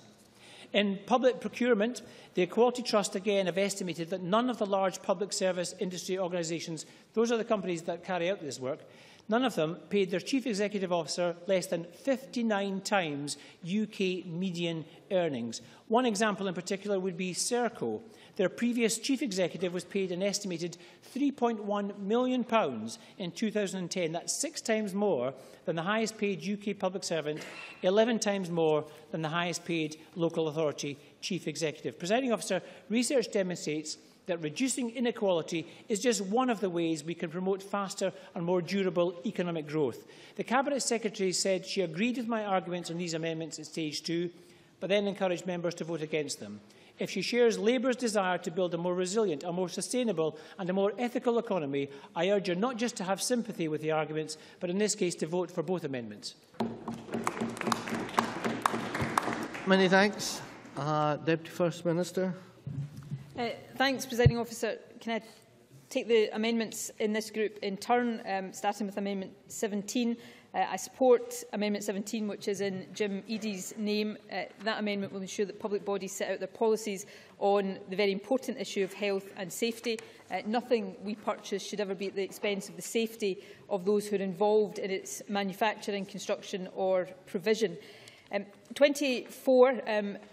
Very few people, in fact I hope nobody, would disagree that equal pay audits bring benefits and clarity to both the employer and the employee alike. Promoting equal pay for equal work is something I hope each and every one of us in this chamber agrees with wholeheartedly. And of course the Scottish Government is committed to the reduction of the gender pay gap. We've got a significant programme of work underway which is aimed at increasing women's economic participation, tackling occupational segregation and reducing gender imbalances throughout public life. I do take the view that it is outrageous that the Equal Pay Act, which I can say at fear of giving away my age, which everybody will know anyway, was passed in the year I was born, is still not fully implemented. And I think it speaks badly of successive Westminster governments that it has not been fully implemented over these 43, nearly 44 years. Pay discrimination on the basis of any other protected characteristic is also equally unacceptable. Jackie Baillie said rightly, and I will say it again today, that we do not think that limiting competition to companies who have conducted an equal pay audit would be consistent with our EU law obligations regarding equal treatment of suppliers. For example, it could potentially exclude bidders who haven't carried out an audit but who are nevertheless complying fully with equal pay requirements. She also said that the bill, although I think her speech in this respect was written before I conceded one of our earlier amendments, the bill, of course, does provide for guidance to be issued on how workforce-related matters should be considered in a procurement context, and I'm happy to repeat the commitment I've given consistently throughout this legislation to consider this issue in the context of that guidance. It's for very similar reasons that I'm not able to support Ken McIntosh's Amendment 42. Mandatory contractual obligations, whether we like it or not, can only be imposed in procurement where they're relevant and proportionate to the actual subject matter of the contract. If I can turn to Amendment 43, Ken McIntosh lodged an amendment at stage 2, which I said I did agree with. The notion that effective employee representation and trade union recognition are important and are to be supported. I did have a reservation about the amendment he lodged at stage 2, and I highlighted that a clear regime is already in place under the Trade Union and Labour Relations Act 1992, which includes measures concerning the recognition of trade unions. But I was keen to see if we could reach agreement on an amendment about trade union recognition, and I'm very pleased that Ken Macintosh took me up on the offer of further dialogue to see if we could agree a positive approach that we would both find acceptable. And in light of that, we have Amendment 43, which Ken Macintosh has put forward, and I'm very happy to support. So in conclusion, I support Jim Eadie's Amendment 17, Ken Macintosh's Amendment 43, but not Amendments 24 and 42. Many thanks. Jim Eadie, to wind up and press to withdraw your amendments, please. Thank you, Presiding Officer. I welcome the comments by the Deputy First Minister and the support that has been forthcoming from the Scottish Government. I am grateful that the Government has both listened to and acted upon the representations which it has received on the issue of health and safety. I move Amendment 17. Many thanks. And so the question is that Amendment 17 be agreed to. Are we all agreed? Yes. Did I hear a no? I didn't. Thank you. So we are agreed. We now move to Group 7 and the call Amendment 18 in the name of Claudia Beamish, Group Amendment 21, 22, 26 and 27. Claudia Beamish to move Amendment 18 and speak to all other amendments in the group, please. Thank you, Presiding Officer. As you have highlighted, I'd like to speak to my amendments 18, 21, 22, 26 and 27, all of which address the issue of climate change in the procurement process. The policy aim behind these amendments is to ensure that the greenhouse gas emissions associated with goods and services procured are taken into account by the contracting authority when making a decision about who is granted the contract. During the Stage 2 process, I lodged amendments that were intended to place a climate change duty on contracting authorities, which would require them to receive from the economic operator a statement setting out the climate change impact of any contract greater or equal to £4 million. The contracting authority would have also had to have included in its award statement a notice stating that what the climate change impact was. However, I have decided not to relodge these amendments, which are quite specific at Stage 3, and have instead gone for a more light touch set of amendments, which still emphasise the importance of greenhouse gas emissions in the procurement process, but in a way that I believe is more manageable, both for the contracting authority and the operator. I see this as an initial step to build on in the future. Of course, one of the most evident ways in which greenhouse gas emissions can be reduced in the procurement process is through the addressing of the transportation of goods. I recently met with a group of medical students from Edinburgh University who have researched the possibility of having hospital food sourced more locally, and I am well convinced by their arguments. Currently, some of the food provided at the Edinburgh Royal Infirmary is sourced from Trowbridge in South England, which produces many unnecessary greenhouse emissions through fuel and freeze storage. Sourcing more food from Scotland would not only have the positive impact on carbon emissions, but would also result in fresher local food for patients, and this is surely something that can be looked at by the NHS and other public bodies. My Stage 3 amendments seek to add additional aspects to the existing duties in the bill. I've tried to keep these as simple as possible. Section 11 requires contracting authorities, which expect to have significant procurement expenditure, to produce a procurement strategy, which I believe is a sensible provision. With 18, I suggest that the statement required to be produced by the contracting authority should include how its procurements can reduce greenhouse gas emissions. As the provisions, as they currently stand, require the statement to address community benefit, and now, after Stage 2, fair trade, I believe this would be an appropriate place to incorporate these climate change obligations. My Amendment 21 seeks to amend Section 14, which requires the contracting authority to produce an annual procurement report related to its strategy. Again, I see no reason why climate change cannot be included in these reports. This would be consistent with my intention for climate change to be addressed in the strategy. My amendments 22, 26 and 27 are consequential amendments related to the two I have just described.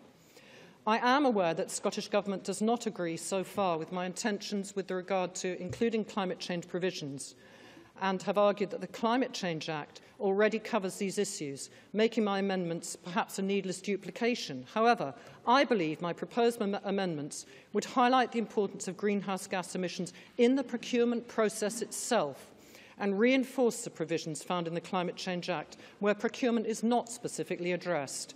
I recognise the challenges faced by public bodies such as COSLA in taking forward such a requirement. However, these rethought amendments are drafted in order to enable relevant regulation to be implemented in a simple and time-sensitive way. There are carbon assessment tools available and already in effective use. The regulations could, of course, be revised as necessary. I hope members and indeed the Cabinet Secretary will agree with me that if we are actually to achieve our climate change targets, the issue of greenhouse gas emissions must be addressed in other legislation where applicable, not just in the Climate Change Act itself, and underline the cross-party commitment to addressing this most pressing global challenge by adopting it within the procurement bill. Thus, I hope the Cabinet Secretary will still consider these amendments today. Thank you. Thank you very much. Deputy First Minister.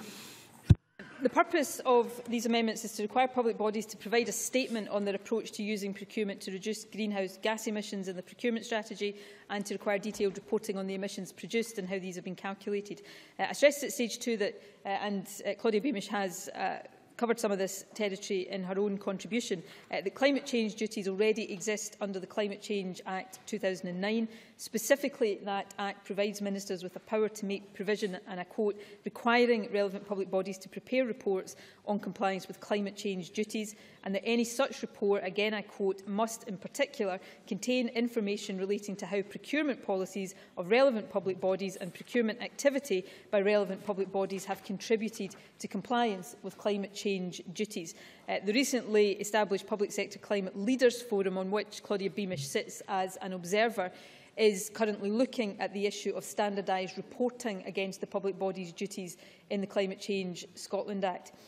Claudia Beamish herself used in her contribution the term needless duplication, although she attributed it to me, not to herself, in relation to her amendments. But I do think it is the appropriate description of these amendments, and I say that as politely as possible, because I don't doubt the intention behind the amendments she's put forward.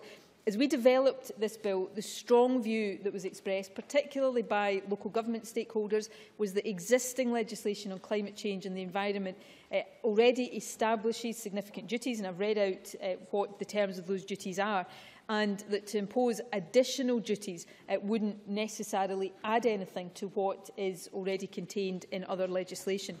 Of course, the bill specifically covers the environment through the general duty on sustainability, and in doing so it leaves public bodies with quite an important degree of flexibility that will allow them to take a pragmatic and meaningful approach to dealing with environmental issues in their procurement activity. So, given those comments, and given in particular my comments and indeed quotations from the Climate Change Act 2009, I would ask Claudia Beamish to reflect on the fact that we would be legislating here for needless duplication, and ask her to withdraw Amendment 18 and not to move Amendments 21, 22, 26 and 27.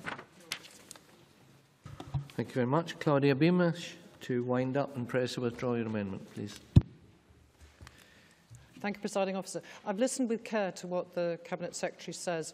I am still minded to press my amendments because I do believe that I've tried to make them as light touch as possible, and that while, as the Cabinet Secretary says, that the climate change duties are there, and I do understand the delicacy of moving forward collectively with COSLA and other public bodies, I want to see this on the face of the bill because I think it's a very important aspect of the bill, which sends a clear message and continues to enable us to be climate leaders in our field. And the tools will be developed and become more sophisticated as time goes on. And therefore, I believe that it's important that, that I do press these amendments. Thank you. Many thanks. And so the question is that Amendment 18 be agreed to. Are we all agreed? We are not. There will therefore be a division. This will be a 1-minute division.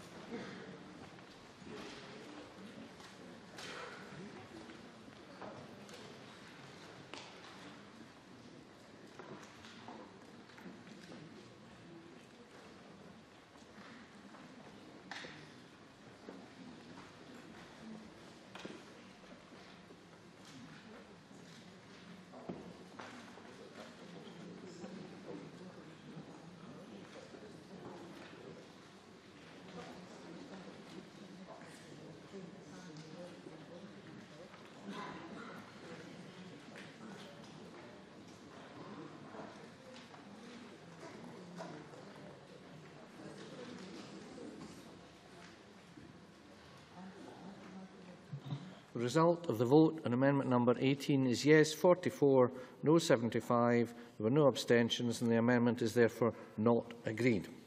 I now call amendment 19 in the name of Jackie Baillie, already debated with amendment 15. Jackie Baillie, to move or not? Moved. Many thanks. And so the question is that amendment 19 be agreed to. Are we all agreed? We are not. There will therefore be a division, and this will be a 32nd division.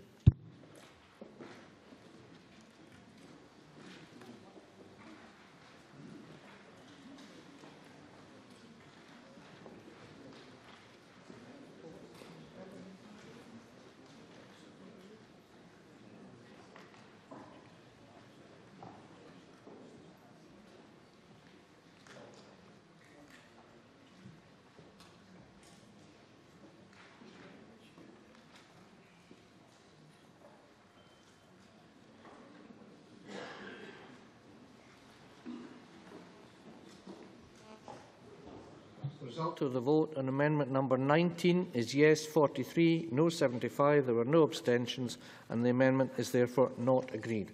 I now call amendment 37 in the name of Sarah Boyack, already debated with amendment 15. Claudia Beamish, to move or not move? To move. Thank you. So the question is that amendment 37 be agreed to. Are we all agreed? We are not. There will therefore be a division. Please vote now.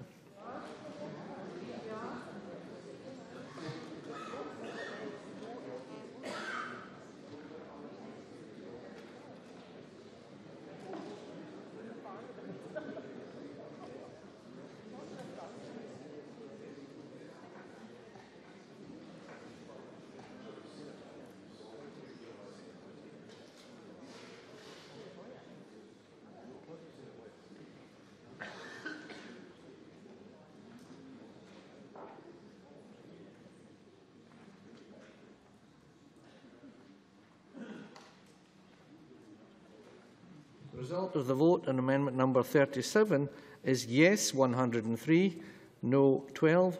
There were no abstentions and the amendment is therefore agreed. Now call amendment 7 in the name of the Deputy First Minister, already debated with amendment 11. Deputy First Minister, to move, please. Moved. So the question is that amendment 7 be agreed to. Are we all agreed? Yes. We are. Thank you very much. Now call amendment 20 in the name of the Deputy First Minister. Deputy First Minister, to move.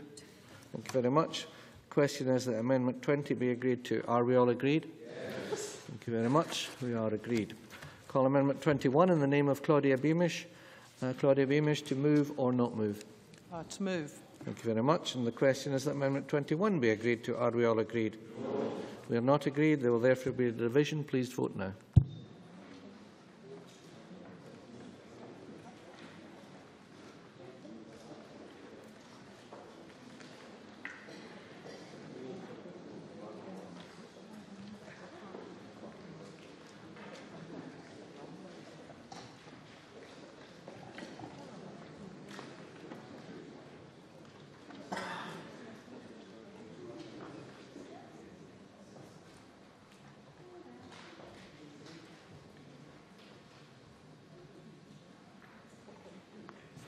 The result of the vote on amendment number 21 is yes 44, no 75. There were no abstentions and the amendment is therefore not agreed. I now call amendment 3 in the name of Mark Griffin. Mr Griffin, to move or not move? Move. Thank you. So the question is that amendment 3 be agreed to. Are we all agreed? We are not. There will therefore be a division. Please vote now.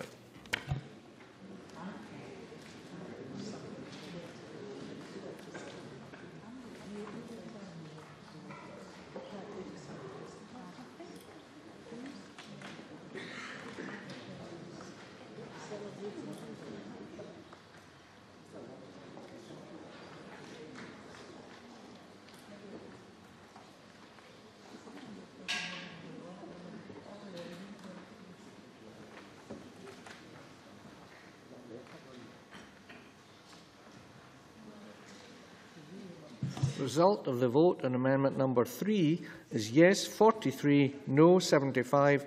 There were no abstentions. I beg your pardon. There were 76 noes, and the amendment is therefore not agreed. Now call amendment 22 in the name of Claudia Beamish, already debated with amendment 18.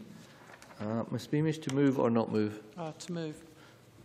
Not moved. Move. Moved. Thank you. So the question is that Amendment 22 be agreed to. Are we all agreed? We are not agreed. There will therefore be a division. Please vote now.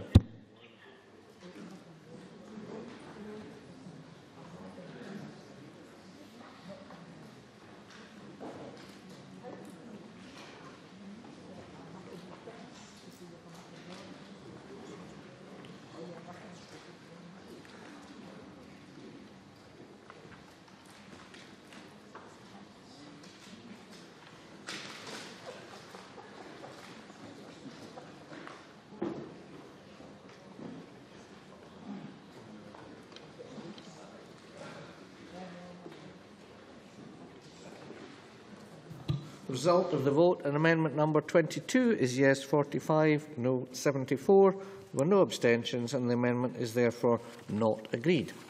We now move to Group 8 and I call Amendment 38 in the name of Jackie Bailey in a group on its own. Jackie Bailey to move and speak to Amendment 38, please. Thank you very much, Presiding Officer. If anything, this amendment proves that persistence does eventually pay off. More will be explained later.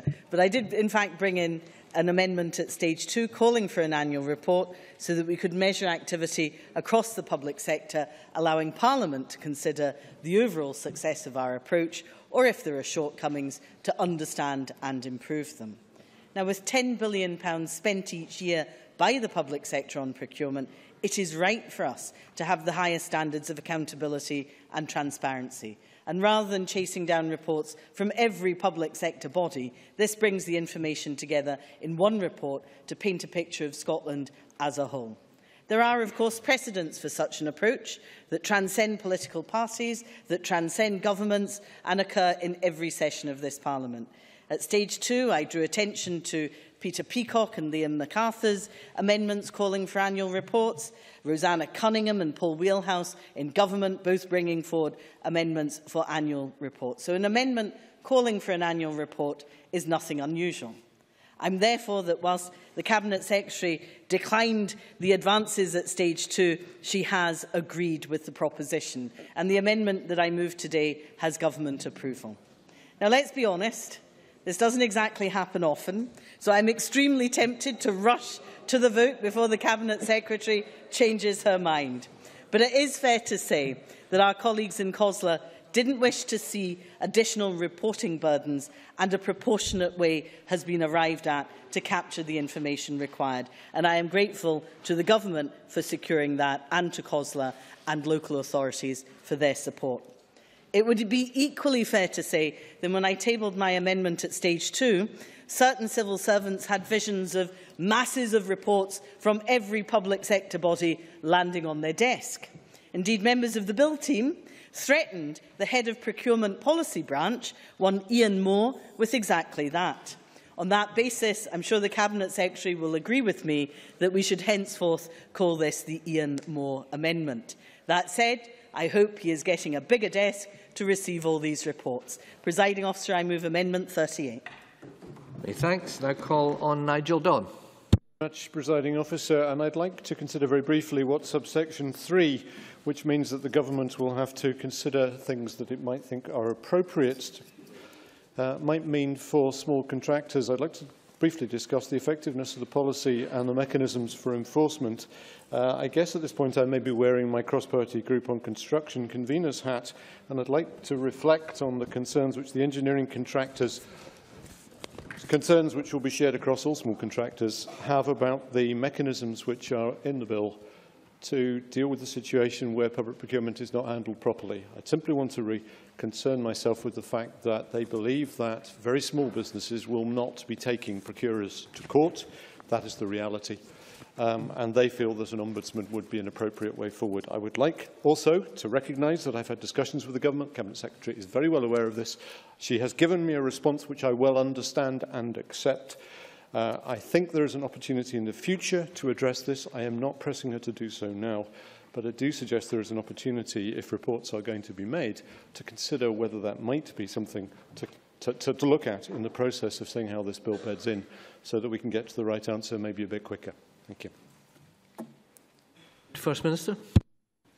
Thank you, Presiding Officer. Obviously, as Jackie Bailey said earlier on, I'm taking an entirely consensual approach to this bill this afternoon. And in case any of my colleagues are wondering if I've taken leave of my senses, I think this is the second of Jackie Bailey's amendment that I'm going to vote for. Can I just say there is method in my madness here. I've detected the fact that it annoys Jackie Bailey more when I remove her ability to engage in unjustified rants against the government. So that's why I've decided to be so consensual. Seriously, though, I made very clear at stage 2 that I agree that effective reporting on procurement performance is extremely important. It's only by effectively reporting that we know whether our expectations and the obligations in this bill are being properly implemented. The reason I declined Jackie Bailey's advances at stage 2 was not to put too fine a point on it, that her amendment was badly drafted, and I thought we could draft it slightly better and make it more consistent with the aims and objectives that we were trying to achieve. So I did offer to work with her prior to stage 3, and I'm pleased that the result of that work has been an ability to support Amendment 38, which will result in the publication of an annual report in a manner that recognises and respects the ethos of the broader procurement reform agenda of working in partnership across the sectors. And whether or not it delivers more work for Ian Moore in the procurement division, time will tell.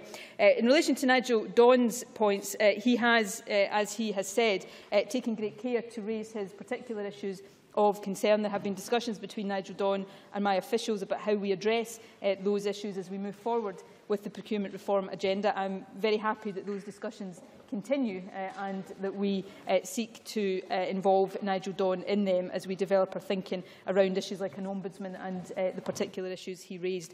So with those comments, Presiding Officer, I'm happy to support Amendment 38. Many thanks. Jackie Bailey to wind up, and I take it to press her amendment.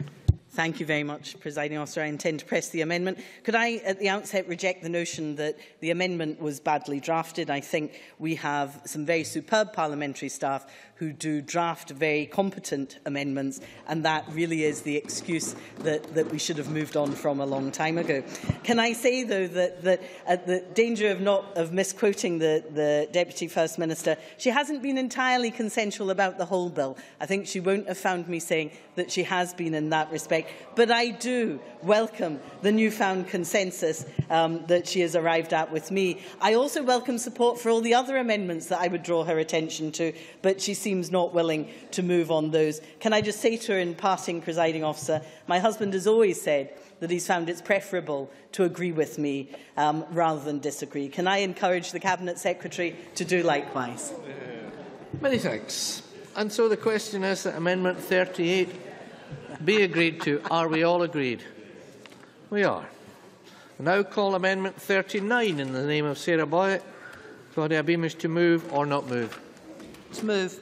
Many thanks. And so the question is that Amendment 39 be agreed to. Are we all agreed? We are not. There will therefore be a division. Please vote now.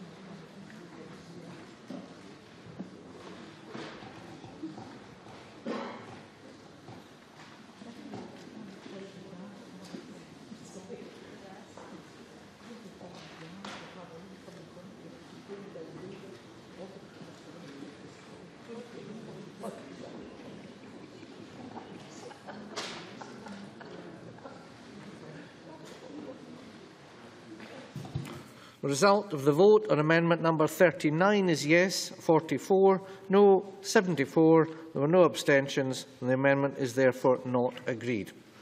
We now move on to Group 9, and I call Amendment 41 in the name of Mary Fee, grouped with Amendment 23. Mary Fee to move Amendment 41 and speak to both amendments in the group, please. Sir, and as my amendment is a fairly straightforward one, I will be brief in moving my amendment. If the aim of the procurement bill is to reform and increase the economic, social and environmental well-being of communities, then let's get behind that principle and reduce the level of community benefit threshold from 4 million to 2, which would greatly improve the opportunity to bring benefits to all our communities through economic, social and environmental action. Reducing the community threshold benefit from 4 million to 2 would maximise the benefit we could bring to not only to communities but to individuals across Scotland. Amendment 20 in the name of Jackie Baillie would require data to be collected to demonstrate what benefit is being achieved as a result of a contract including a community benefit requirement, and would allow these benefits to be assessed and monitored. We need clarity, transparency and accountability in procurement, and the amendment in the name of Jackie Baillie would assist in this process. And I move Amendment 41 in my name. Thank you. Many thanks. I now call on Jackie Baillie to speak to Amendment 23 and other amendments in the group, please. Thank you, Presiding Officer. I wish to speak in support of Amendment 23.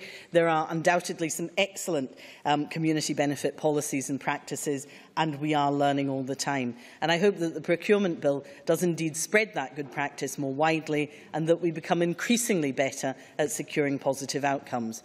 I was given a recent example of really positive community benefit policies with the Commonwealth Games, but I was also told that we didn't know the extent to which the organisations that are contracting with the Games are improving, for example, women's chances in industries in which they are currently underrepresented, because we're not collecting the data that would actually help them make that assessment. So we know there's a difficulty in getting workplace data, whether it's from the Commonwealth Games or indeed from arm's-length organisations. If we are to be able to judge whether community benefit clauses are truly effective and learn for the future, then we absolutely, as a baseline requirement, need to collect appropriate data. It is a bit of a no-brainer. At stage 1, the Cabinet Secretary appeared to support the approach I had suggested. At stage 2, she was at pains to say that she and I were in agreement about the need for good quality data collection, but the difference was in how we achieved it. She referred to blanket approaches to community benefit clauses being unhelpful in capturing the nuance and diversity of these. But I have to say, and I say this genuinely, I think she misunderstands the purpose of my amendment. This amendment sets out a requirement to collect data. It doesn't tell you exactly what data it wishes to be collected or how to do so. It would be a matter of detail, which is properly for ministers and properly for guidance. I even went so far as to give a power for ministers to set out in guidance how that should be done. So you can collect data in a way that captures the nuance and the diversity in contracts. There is no rational reason for resisting this amendment. The amendment is entirely motivated, Presiding Officer, by a desire to understand and learn from our experience. It cannot be right that we should have community benefit clauses but do not measure them in a way that allows proper scrutiny and analysis. So I would urge the Cabinet Secretary to change her mind, to support this amendment, and I hope that she will again demonstrate that where we agree, she is willing to make progress by supporting Amendment 23. Thank you. Deputy First Minister. Amendment 41 seeks to reduce the threshold for contracts where contracting authorities must consider imposing community benefit requirements. As has been explained previously, the rationale behind the current threshold of £4 million is that this is essentially the same level as the level at which public works contracts are covered by the EU Public Procurement Directive. That's a widely recognised level, and it seems to be a fairly simple and straightforward approach. It's also important to point out that the threshold was subject to consultation, and the majority of respondents supported the threshold that was set out in the bill. That said, I've said repeatedly as this bill has gone through Parliament that I'm not wedded to this threshold, and that I intend to keep the threshold under review. And it's worth reminding members that Section 20 enables the threshold to be amended by order if, after review, that is considered appropriate. But I really do think that any change to the threshold should follow such a review. It shouldn't be made arbitrarily at this stage, because whether or not you agree with £4 million as the threshold, there is a rationale for setting it at that level. There is no similar easily understandable rationale for setting the threshold at £2 million, other than it is half of what the threshold is at the moment. So I say again, this will be kept under review, and if after due review it is considered that it would be appropriate to change the threshold, we will use the powers that are already in the bill to do that by order. And I think the other point I've made previously, and I'll make again today, is whether the threshold is set at £4 million, £2 million or any other level, we are emphatically not saying that it is only contracts above that value that should be considered for community benefit clauses. This is the threshold at which the duty applies, but it doesn't mean that if public bodies are procuring below that threshold, as many will be doing, that they're not expected to have regard to community benefits. They absolutely are. And of course, we are already having very significant success in community benefits in our major public contracts. So I think that is the explanation of why we should take time to review this, and if changes are required, we should make them, but we shouldn't arbitrarily make them at this stage. On Amendment 23, I do recognise the importance of capturing reliable data on the actual achievement of community benefits, but I believe the issue is addressed through other provisions of the bill. Section 14, subsection 2 of the bill, as I have no doubt Jackie Baillie will remember, was amended at stage 2. So annual reports will now include a summary of the community benefits that were fulfilled over the year. In addition to that, contract award notices for higher value contracts will have to include a statement of what the authority believes the contract will deliver. So the amendment Jackie Baillie is putting forward, I would argue, is unnecessary given other provisions in the bill, and with the greatest respect, I would say that is a very rational reason for saying that we shouldn't pass the amendment she's proposing today. So against that background, I would ask Mary Fee to withdraw Amendment 41 and Jackie Baillie not to move Amendment 23. If these amendments are moved, I would ask the Chamber not to support them. Many thanks. Call on Annabel Ewing, having pressed her request to speak button. I pressed it in error. Apologies, Presiding Officer. Right, no problem. Thank you very much. So I now call on Mary Fee to wind up and press or withdraw your amendment, please. Thank you, Deputy Presiding Officer.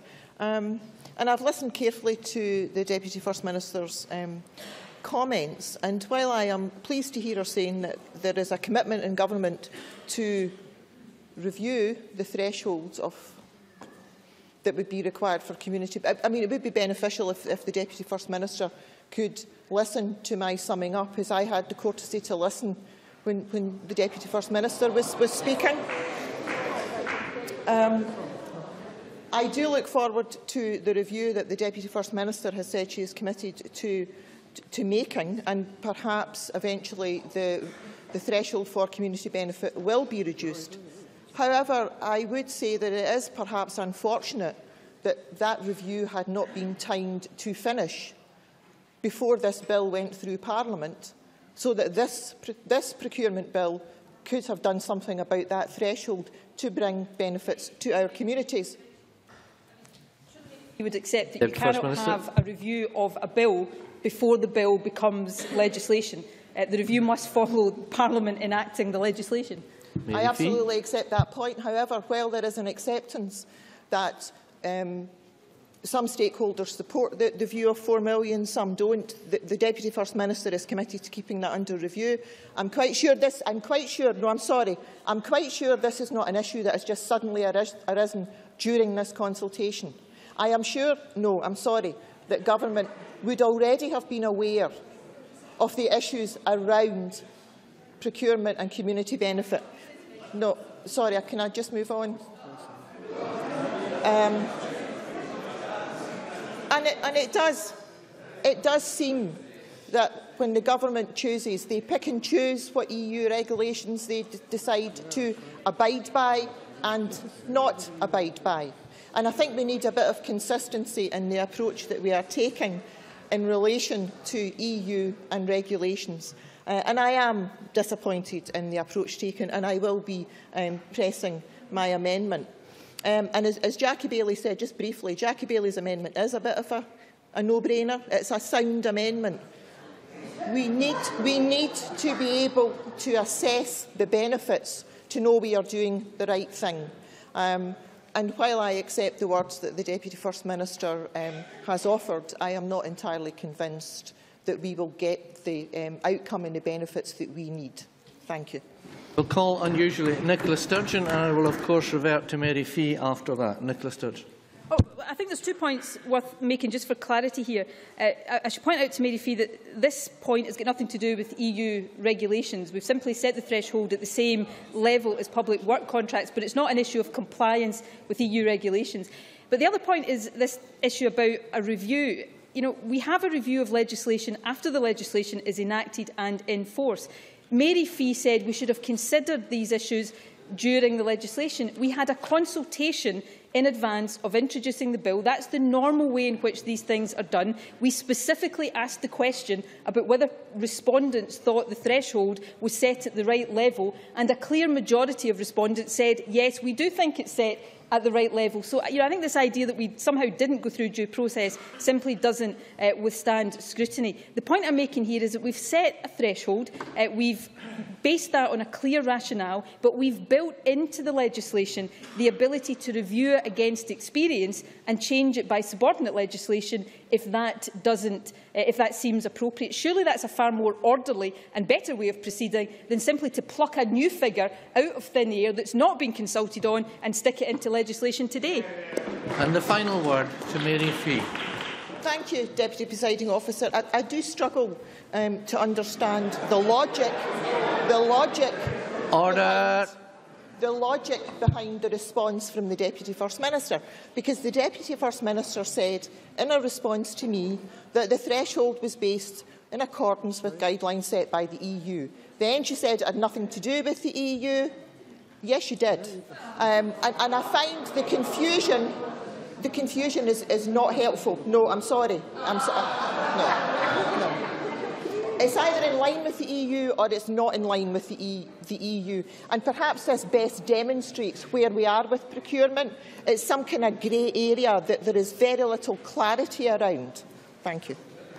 So I take it then that you are pressing your amendment? I am. Thank you. So the question is that Amendment 41 be agreed to. Are we agreed? No. Right. There will therefore be a division, and this will be a 1-minute division. Please vote now.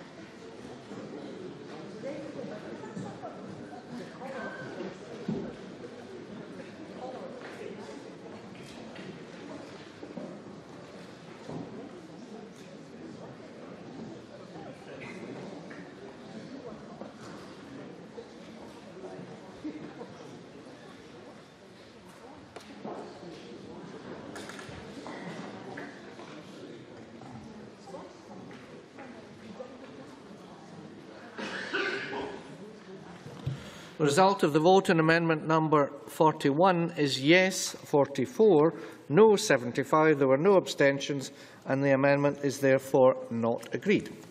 I now call Amendment 23 in the name of Jackie Bailey, already debated with Amendment 41. Jackie Bailey, to move or not? Moved. Thank you very much. And so the question is that Amendment 23 be agreed to. Are we all agreed? No. We are not. There will therefore be a 30-second division. Please vote now.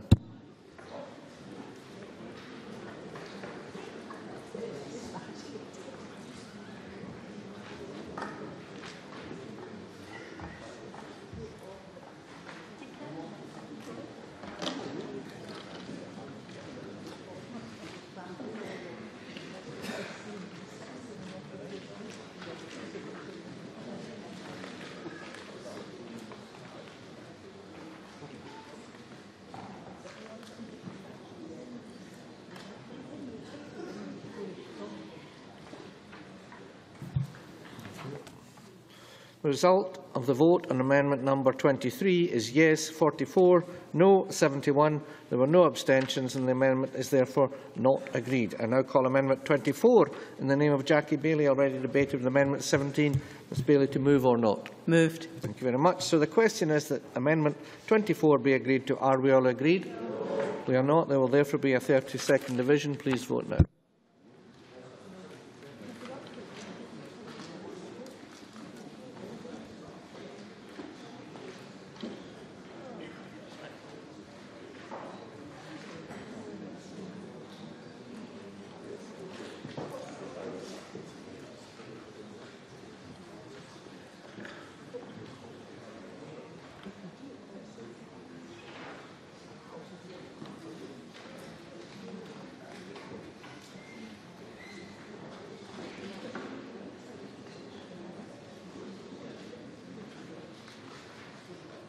The result of the vote on amendment number 24 is yes 44, no 73. There were no abstentions and the amendment is therefore not agreed. I now call amendment 42 in the name of Ken Macintosh.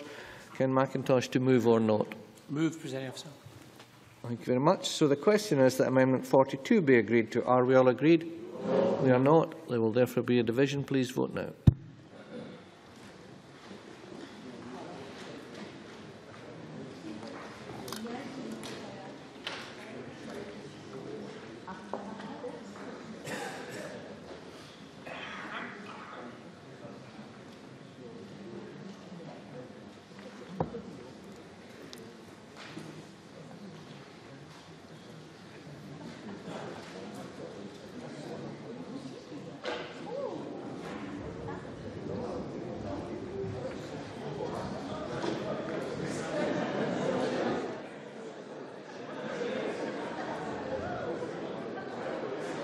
The result of the vote on amendment number 42, to thunderous applause, is yes 45, no 73, and the amendment is therefore not agreed. We now move to Group 10, and I call amendments in the name of Jane Baxter, grouped with amendments 4, 5, 25 and 8. Jane Baxter, to move Amendment 1 and speak to all amendments in the group, please. Thank you, Deputy Presiding Officer.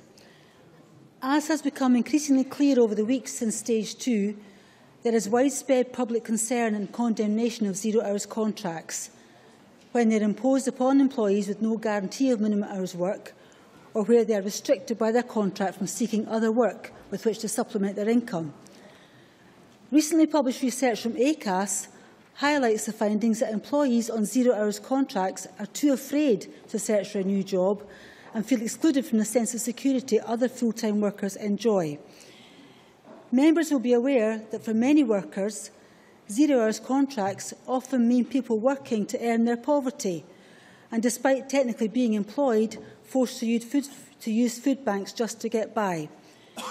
There are some limited circumstances where zero-hours contracts suit both employer and employee, and my amendment seeks to make allowances for such mutually agreeable circumstances.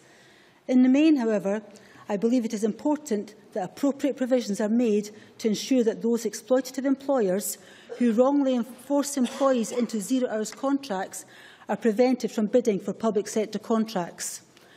Accordingly, when I moved this amendment at Stage 2 of the bill, I was disappointed that it was not supported by colleagues across the Chamber.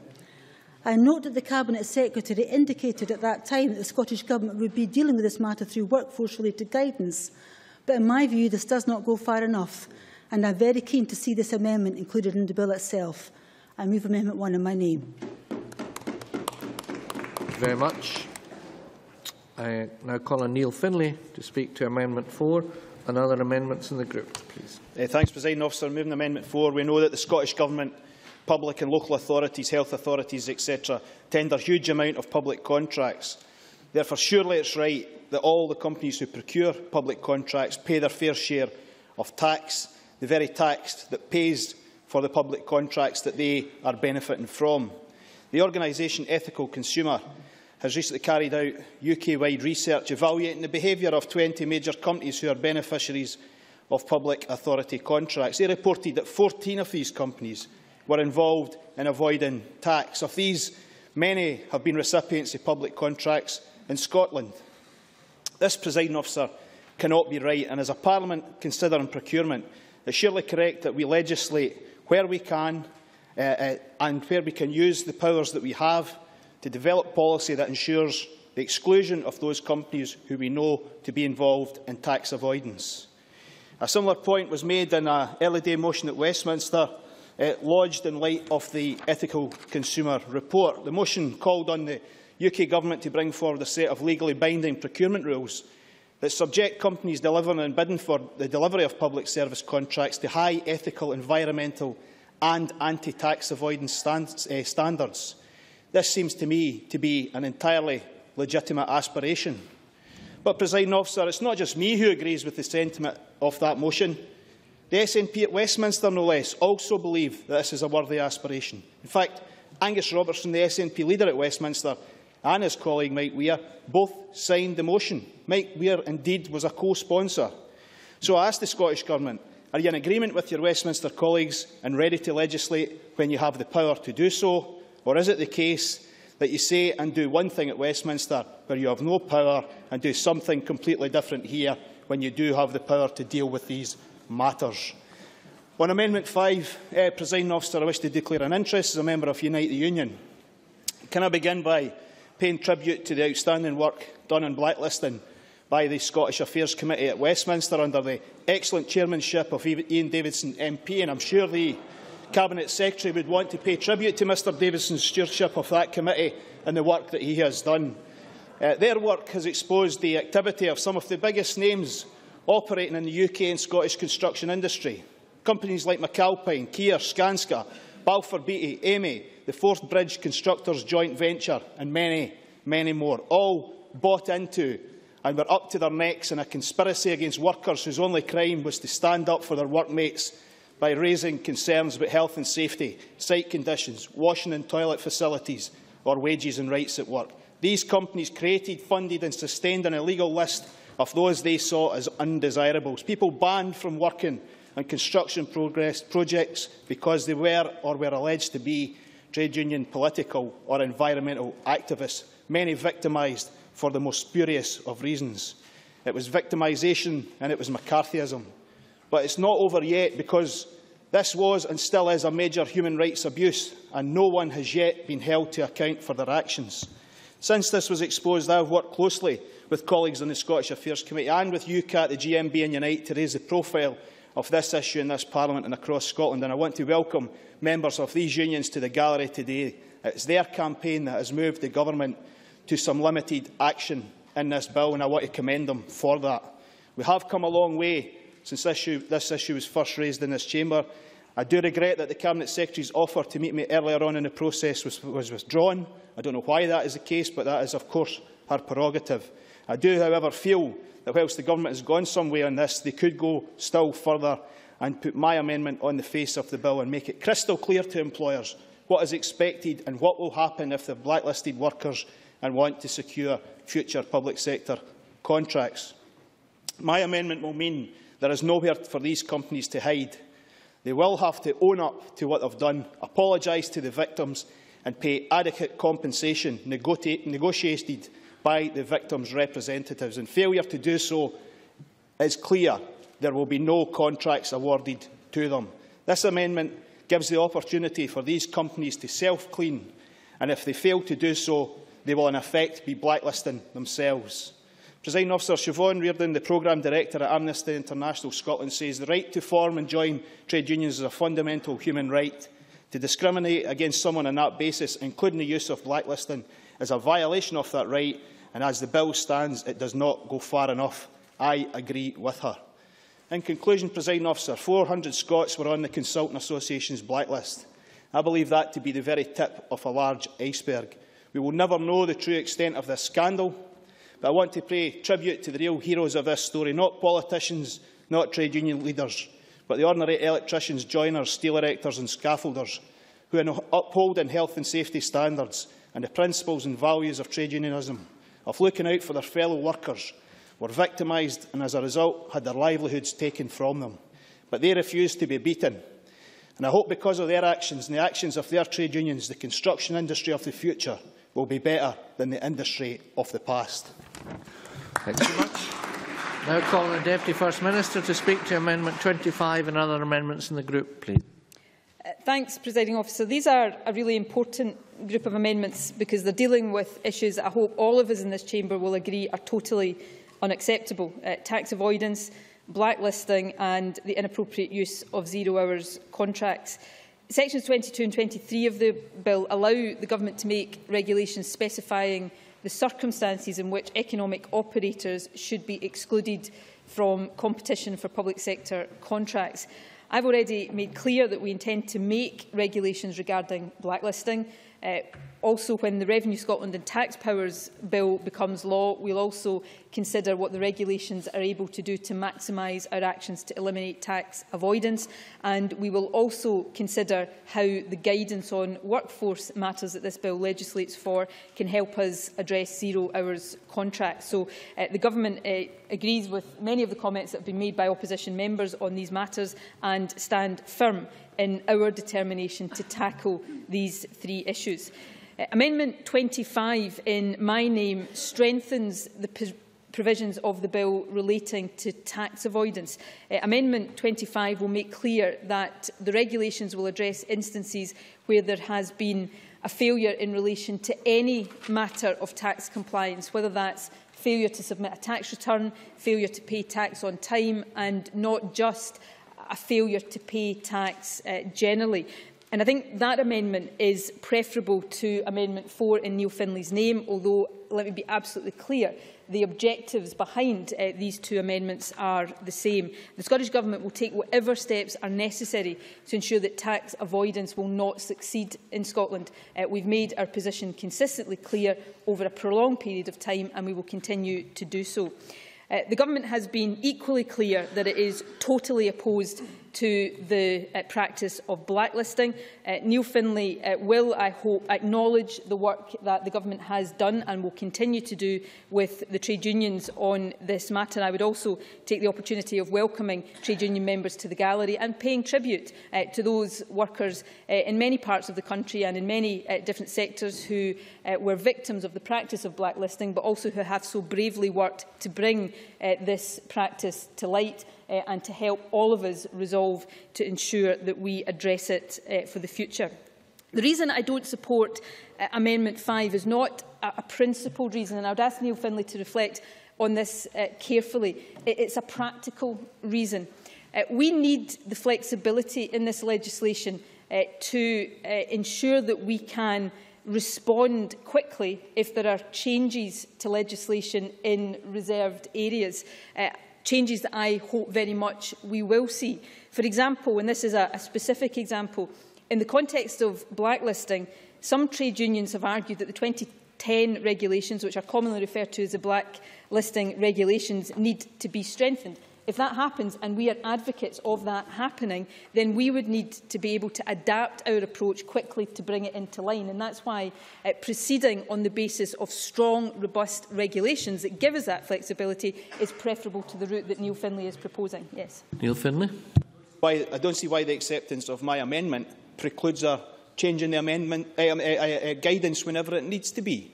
It would also require us, depending on the nature of the change that was made to other legislation, to change primary legislation. And as all members are aware, that takes more time to do. So this fulfils the objective, and I say this in all sincerity to Neil Findlay, there is not a single shred of light between us in our abhorrence of blacklisting and our determination to do everything we can to tackle it. I want to do it in a way that is effective and also make sure we are able to respond to changes that we are not in control of, but to make sure that at any given time our legislation here in Scotland is as robust as it possibly can be. And I would ask him to reflect on those comments in the spirit that they're offered to him. We'll continue to work with him, with other members, with trade unions to ensure that we are responding as quickly and as effectively as possible. If I can turn briefly to Amendment 1 on zero-hours contracts. Again, I think the Government has made absolutely clear our opposition to the inappropriate use of zero-hours contracts. So I have no issue at all with the sentiment behind Jane Baxter's Amendment 1. The issue I have with the drafting of this amendment is just a very serious and fundamental question about the practical workability of the amendment. Asking a purchaser, as this amendment would do, to monitor whether or not a bidder employs staff in zero-hours contracts, to assess whether or not they signed up to that contract willingly and whether or not they did so following legal or trade union advice, is simply not a realistic thing to expect purchasers in every contract to do. I think it would place burdens on purchasers that they couldn't reasonably be expected to discharge, and I don't think that would make for good legislation. That's why the approach that I am proposing, to use the guidance in workforce matters provided for by section 24 of the bill, to look at what we can do through procurement to tackle the use of inappropriate use of zero-hours contracts, in addition to our other steps in this area, is a much better thing to do. And as I've said, in all areas where we've referred to guidance, I am happy to continue to work with members and with the Infrastructure Committee to look at how we get that right. So I hope across the chamber there will be an understanding and an appreciation that what we are talking about here is not a dispute in any way on the principles of tax avoidance, of blacklisting or of inappropriate use of zero-hours contracts. What I am proposing is that we do this in a way that allows us flexibility, that allows us to make sure our provisions are as effective as possible, and I believe the amendments 25 and 8 in my name do that. And I would ask members to support these amendments over amendments 1, 4 and 5, which I don't think fulfil the same purpose as effectively. Thank you. Now Colin Tavish-Scott. Thank you, Presiding Officer. I just wanted to speak in support of Neil Findlay's amendments in relation to blacklisting, but very much take the sentiment in which the Deputy First Minister has expressed her position on that, and also to clarify Jane Baxter's amendment in relation to zero-hours contracts. I totally take the reasoned way in which she expressed that case fundamentally in terms of ending exploitation of working men and women. But what I was slightly puzzled by was the contrast between Clause 2 and Clause 6 in her drafting in relation to how Clause 6 would work in practice. And if she can shed any light as to the point that that clause makes, which is to give effectively an opt-out in relation to zero-hours contract covering legal advice, the advice of trade union, or indeed where an employee agrees to accept a contract that fails to specify guaranteed working hours, that would be enormously helpful in understanding the purpose of that amendment. Many thanks. And so I now call on Jane Baxter to wind up and press or withdraw her amendment.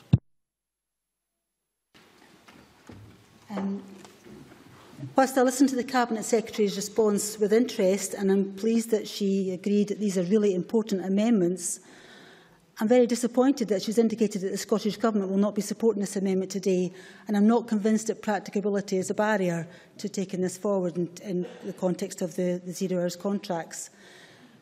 Whilst inclusion in guidance is obviously to be welcomed, it does not go far enough in my opinion, and I still wish to see my amendment included in the bill.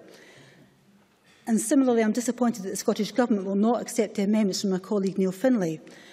I believe this Parliament has a clear responsibility to send out a message to employers that a restrictive, unwieldy and unfair zero-hours contract are not acceptable, and that public money should not be used to support them.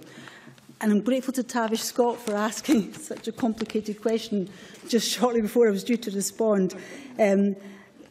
For the purposes of information, Clause 6 says, a contract is not for the purposes of this section a zero-hours contract if, after being given the opportunity to seek legal advice or the advice of a trade union or other elected representative of employees, an employee agrees to accept a contract that fails to specify guaranteed working hours. So I suppose it's at least making sure that if an employee does make that decision, it's an informed decision and it's based on them having accurate information and good advice.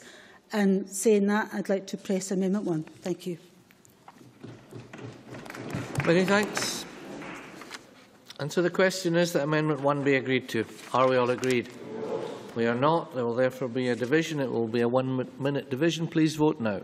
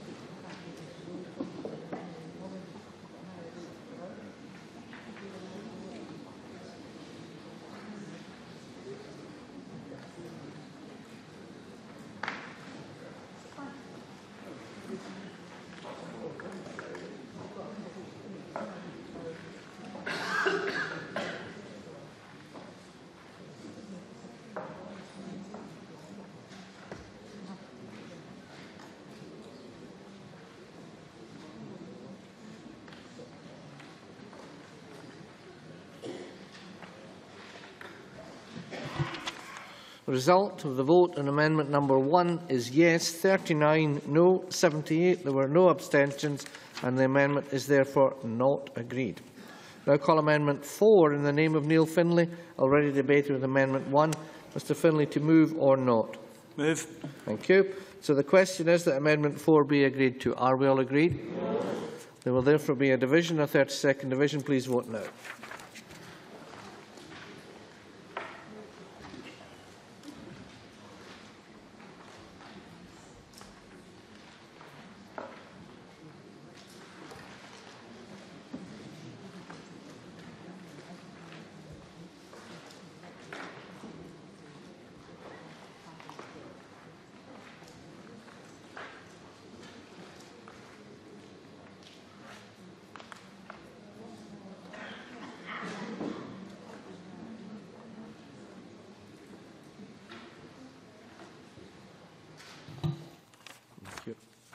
Result of the vote on amendment number 4 is yes 42, no 75. There were no abstentions and the amendment is therefore not agreed. Now call amendment 5 in the name of Neil Findlay. Mr Findlay, to move or not? Move. Thank you. So the question is that amendment 5 be agreed to. Are we all agreed? We are not. There will therefore be a 32nd division. Please vote now.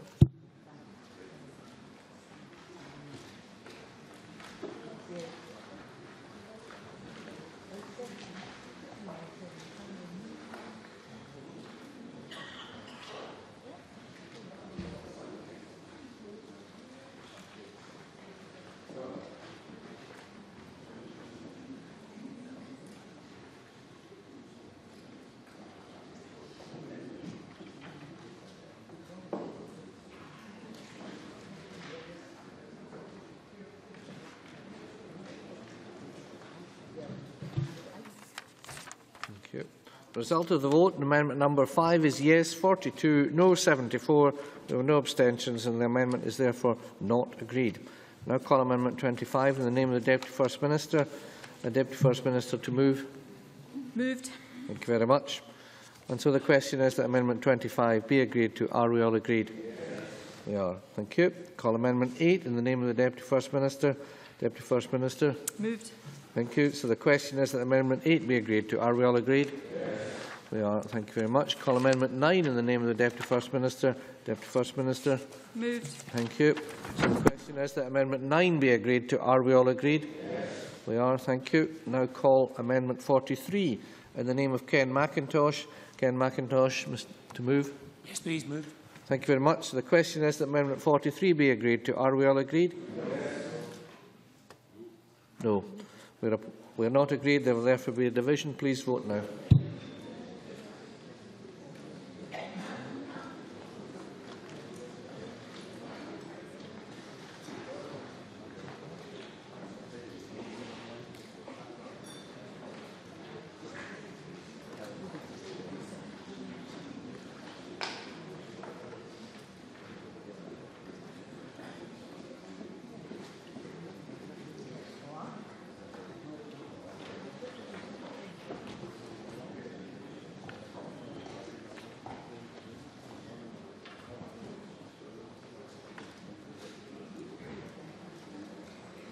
Thanks. The result of the vote on amendment number 43 is yes 105, no 12. There were no abstentions and the amendment is therefore agreed.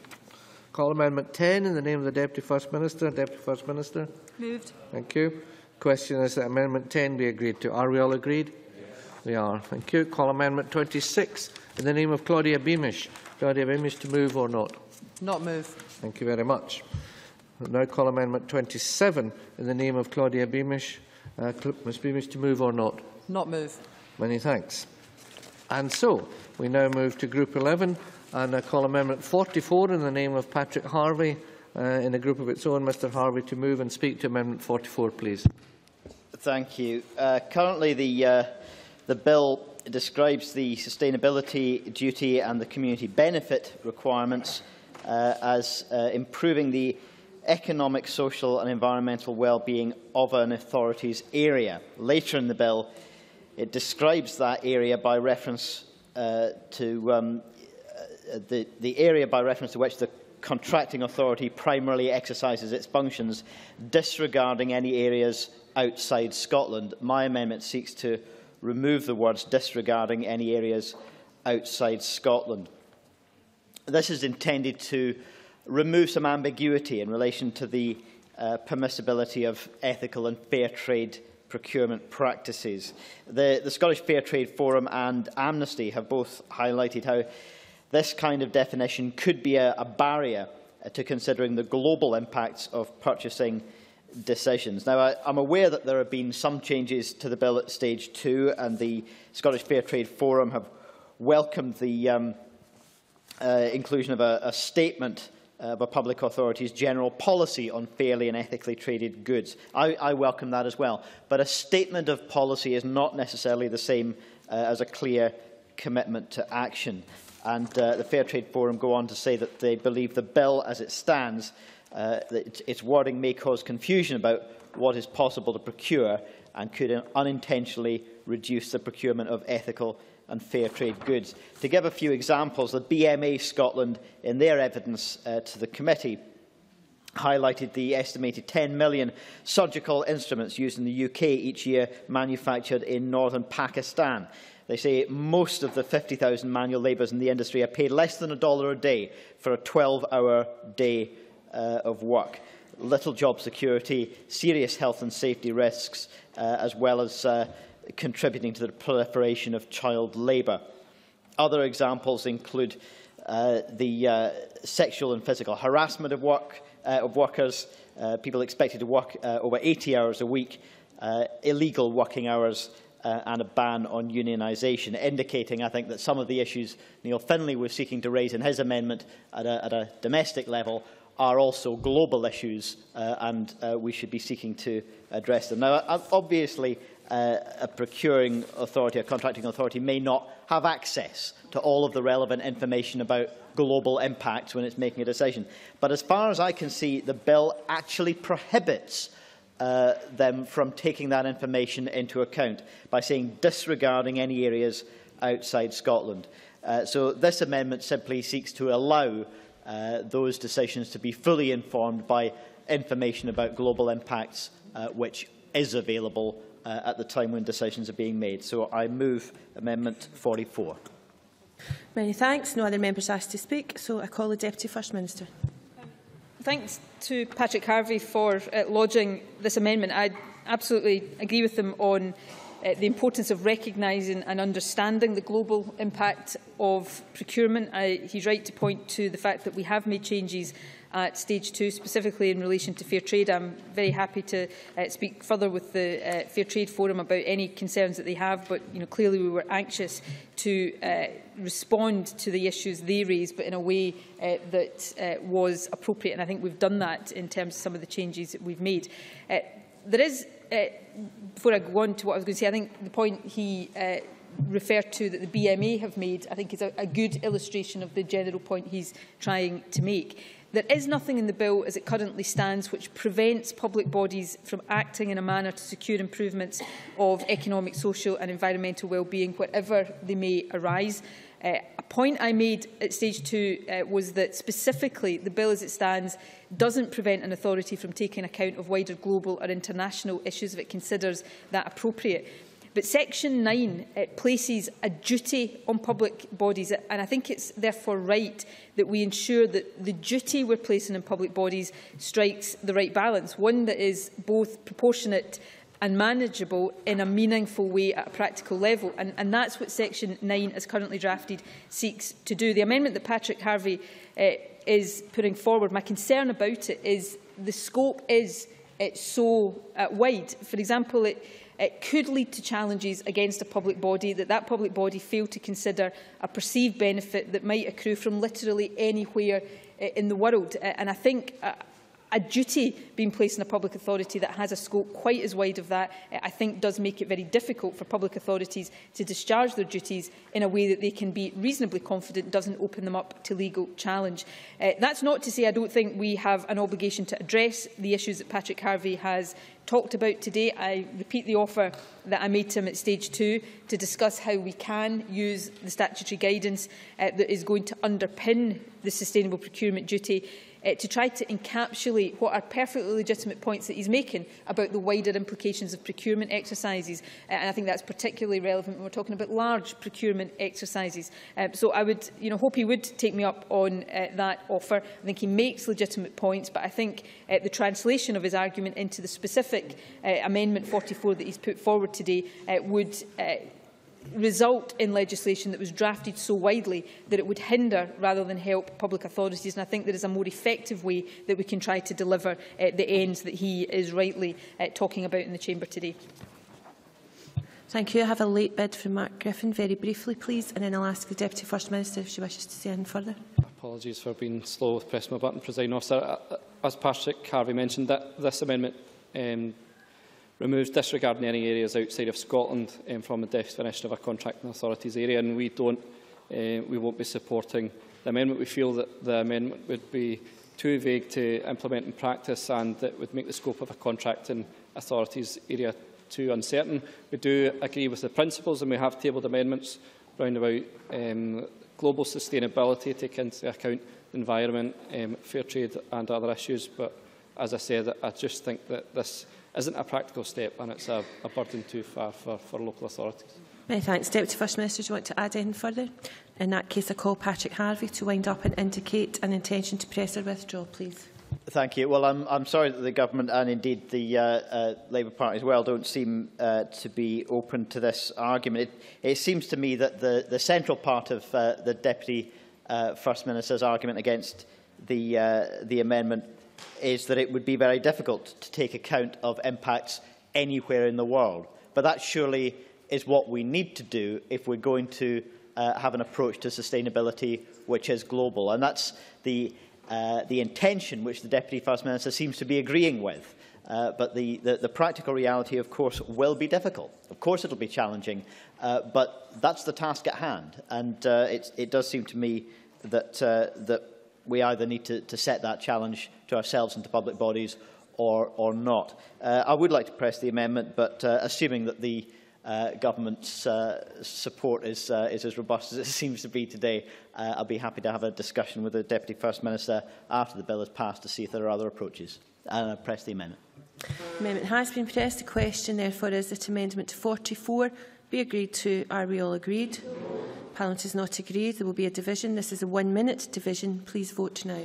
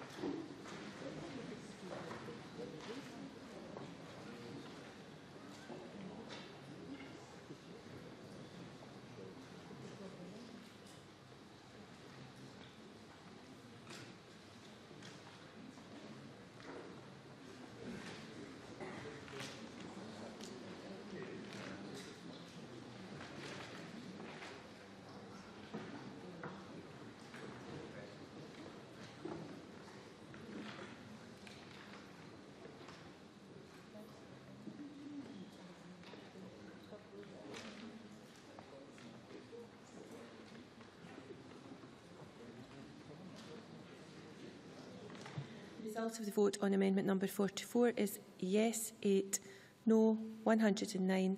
There were no abstentions. The amendment is therefore not agreed to, which brings us to Group 12, which is the final group, and if members are brief, we may be able to keep to the timings as indicated. And I call Amendment 28 in the name of Tavish Scott group with Amendment 29, and I ask Tavish Scott to move Amendment 28 and speak to both amendments in the group, please.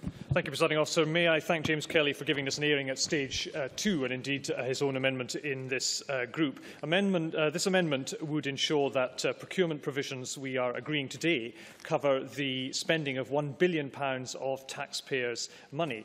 Government created the Scottish Futures Trust, who then in turn created a financial model known as hubcos, who build, of course, schools and hospitals. Hubcos are managed and led by large private sector businesses who make profit and charge management fees for building a school or indeed a health centre. But it appears that neither the taxpayer, Parliament or Audit Scotland know how much profit or what fee is levied. And I would wish to suggest that financial secrecy needs to be replaced with financial transparency that the Deputy First Minister rightly described in her opening speech in introducing this bill to Parliament. Scotland's 5 hubcos are led by 15 main corporate businesses. Small businesses in Scotland, builders, surveyors, small construction companies, architects, can only hope to be a subcontractor under this arrangement, or indeed a subcontractor of a subcontractor. Hubcos, therefore, by definition, exclude thousands of Scottish businesses from tendering for work. And that means that Parliament and indeed Audit Scotland don't know whether we achieve value for money. That, under the hubco model, is never indeed tested.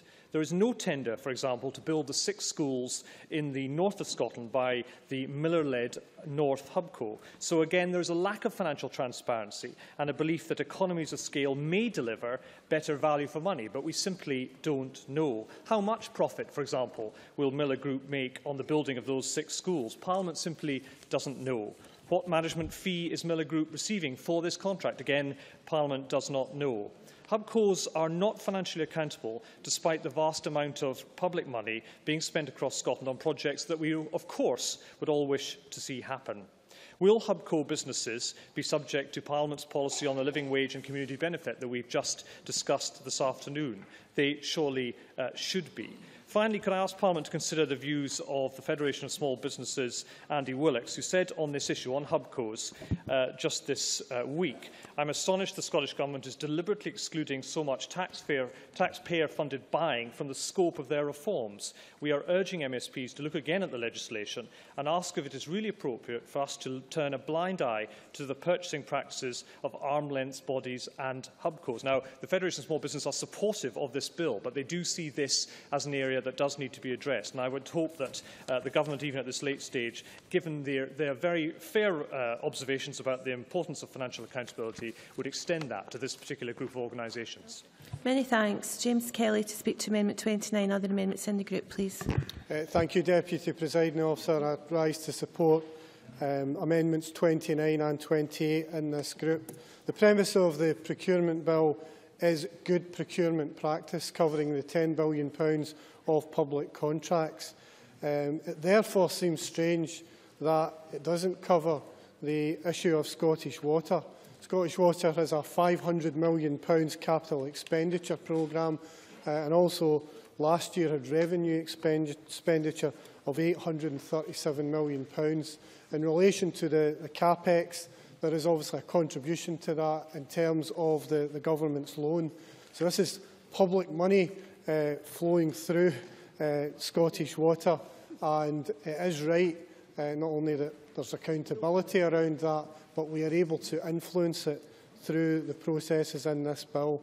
Similarly, the Scottish Futures Trust, as Tavish Scott correctly pinpoints, it's £1 billion of public expenditure. You know, that would be an additional tenth of the money that the bill already covers.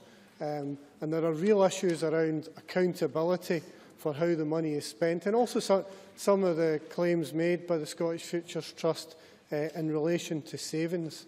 And there's a weakness in relation to these particular amendments. There's a weakness in the bill if these amendments are not included, because not only is the expenditure then not accountable for, it also means that all the other provisions that we're trying to bring forward in the bill in relation to areas like, you know, blacklisting, 0 hours contracts, then they are not covered by these. So I think it's a real glitch that these are not included, and I would urge support for both amendments. Very briefly, please, Alex Johnston. I'll try to be as brief as possible. The failure to include the SFT hubcos and Scottish Water in the list of organisations in the schedule was a surprise to many. And during the course of the process through committee to this stage today, the questions have been asked and re-asked about why they are not there. The matter has been addressed to some extent in the letter which was written by the Deputy Presiding Officer to Maureen Watt, convener of the Infrastructure and Capital Investment Committee, in which she points out that by agreement Scottish Water will abide roughly by the rules that exist here, and that the SFTs have agreed to do or the hubcos have agreed to do something similar. That therefore begs the question, why are they not included on the list of organisations that will be covered? I think the question has been asked repeatedly. It's never been answered to my satisfaction, and for that reason I will support the amendments today. Thank you very much. I now call the Deputy First Minister. I think it would be helpful, no doubt, to the Chamber to explain, as I have done at previous stages of this bill, why hubcos and Scottish Water are not included within its ambit. Hubcos, first of all, I should say, just as an observation to Tavish Scott, although I'm sure he will correct me if my recollection is wrong here, but I actually seem to recall that the concept of hubcos was first developed by the previous administration and taken forward by this administration. But hubcos are not public bodies. They are institutionalised private-public bodies. Their private partners are procured after open competitive processes. Scottish Water is publicly owned, but Scottish Water is subject to a very different regime of EU legislation, and the bill, the regulations and the guidance have been drafted and will be drafted to dovetail with EU public procurement rules. Indeed, the bill currently does this in relation to Scottish, or as would relate to Scottish Water, by excluding utilities contracts, which is consistent with the existing EU procurement law approach, because they're subject to a separate legal regime. Applying the bill to a body that's subject to a different EU law framework would create complexity, considerable complexity. I think it would create some risk for all concerned, as it would require work with two very different EU legal regimes. That said, at stage 2, I undertook to write to the committee after further dialogue with both the Scottish Futures Trust and Scottish Water, which I did on 6th of May. I sent that letter to the committee. The letter makes clear that SFT intends to work with hubcos to encourage them to adopt the good practice in the bill where that is appropriate. Indeed, I should point out to the Chamber that that is already happening in a number of areas, community benefit clauses being one example of that. And with regard to, yes, if I've got time. Very grateful to the Cabinet Secretary. She'll be aware from correspondence that we've had in relation to the point that Tavish Scott was making about the involvement of smaller firms within constituencies that he and I, others in this Parliament, represent, that the notion of Scottish Water using regional rural frameworks might be a way of getting around this, having the transparency that both James Kelly and Tavish Scott were referring to, but allowing more of an involvement of companies and the multiplier effect that that brings to our local economies to be achieved. I'm more than happy to discuss the issue relating to Scottish Water with the member if you would find that helpful. If I'm understanding his point correctly, I would point out that there's nothing in the bill that prevents the use of framework contracts, so I'm not sure that his point necessarily hangs together in that respect, but if I've misunderstood him, I'm more than happy to engage further with him. I was pointing out that in relation to SFT and hubcos, a number of areas covered by this bill already are in use, community benefit clauses being the example that I would cite. With regard to Scottish Water, it has also provided an assurance that it supports the general principles of the bill and will continue to adhere to its key components. And again, I would highlight that Scottish Water already does adhere to many of the key components of this bill. It advertises via the Public Contracts Scotland website. It uses standard pre-qualification questionnaires. It uses community benefit clauses in its major contracts. These are all issues that the bill addresses that Scottish Water is already adhering to, even although it's not part of the overall framework of the bill. So I would ask Tavish Scott to withdraw Amendment 28, James Kelly not to move Amendment 29, and to ask the Chamber not to support either of these amendments. Thank you very much. I call Tavish Scott to wind up and indicate an intention to press or withdraw, please. Thank you, Deputy Presiding Officer. I take the Deputy First Minister's remarks in relation to some of the provisions of the bill which do, as she has just described, apply to some of these bodies, and that is progress. But what I thought was interesting is the Deputy First Minister didn't respond to the major concern that I think many of us have, and that's financial accountability to this Parliament. I would hate to repeat all the same points, but we do not know because of the structure of these hubcos. And I'm not saying this structure was right whenever it was. I take a point about when it was introduced. I don't. Whenever it was introduced, it was right. We do not know how that can deliver value for money. We don't know when schools are put into the programme that we achieve value for money, because there isn't a tender at that stage. And that seems to me in the government's interest to seek to do that. And therefore, if the hubco model isn't achieving that, then perhaps that should be considered from first principles. But I think for many of the reasons that James Kelly and Alec Johnson and others have expressed, there does appear to me to be a fundamental point that £1 billion of public spending should be included in the provisions of this bill, and that's one we should support. Many thanks. Members will note that we've passed the agreed time limit for the debate on this group to finish, and I exercised my power under Rule 9.8.4 AC to allow the debate on the group to continue beyond the limit in order to avoid the debate being unreasonably curtailed. But the question now is that Amendment 28 be agreed to. Are we all... 28? Sorry. The question is that Amendment 28 be agreed to. Are we all agreed? We are not agreed. This will be a 1-minute division. Please vote now.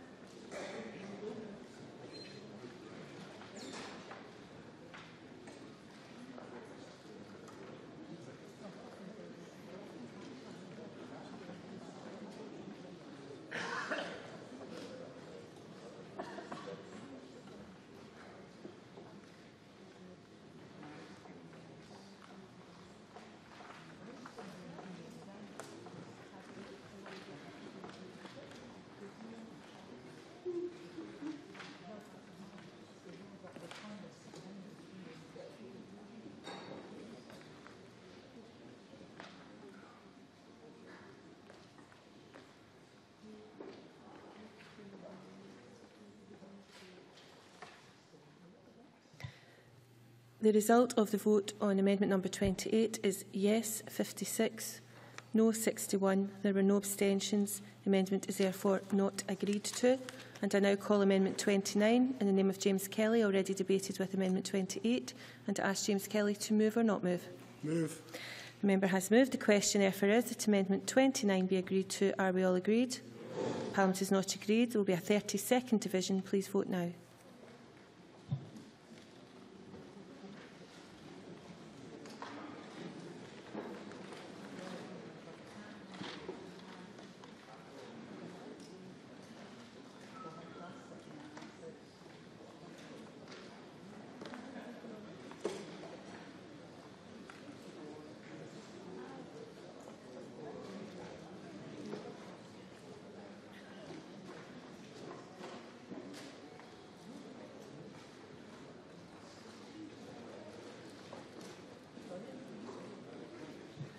Order. The result of the vote on amendment number 29 is yes 56, no 61.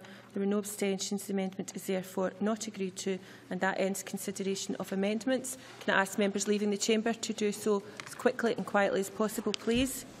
The next item of business is a debate on motion number 10005 in the name of Nicola Sturgeon on the Procurement-Reform Scotland Bill.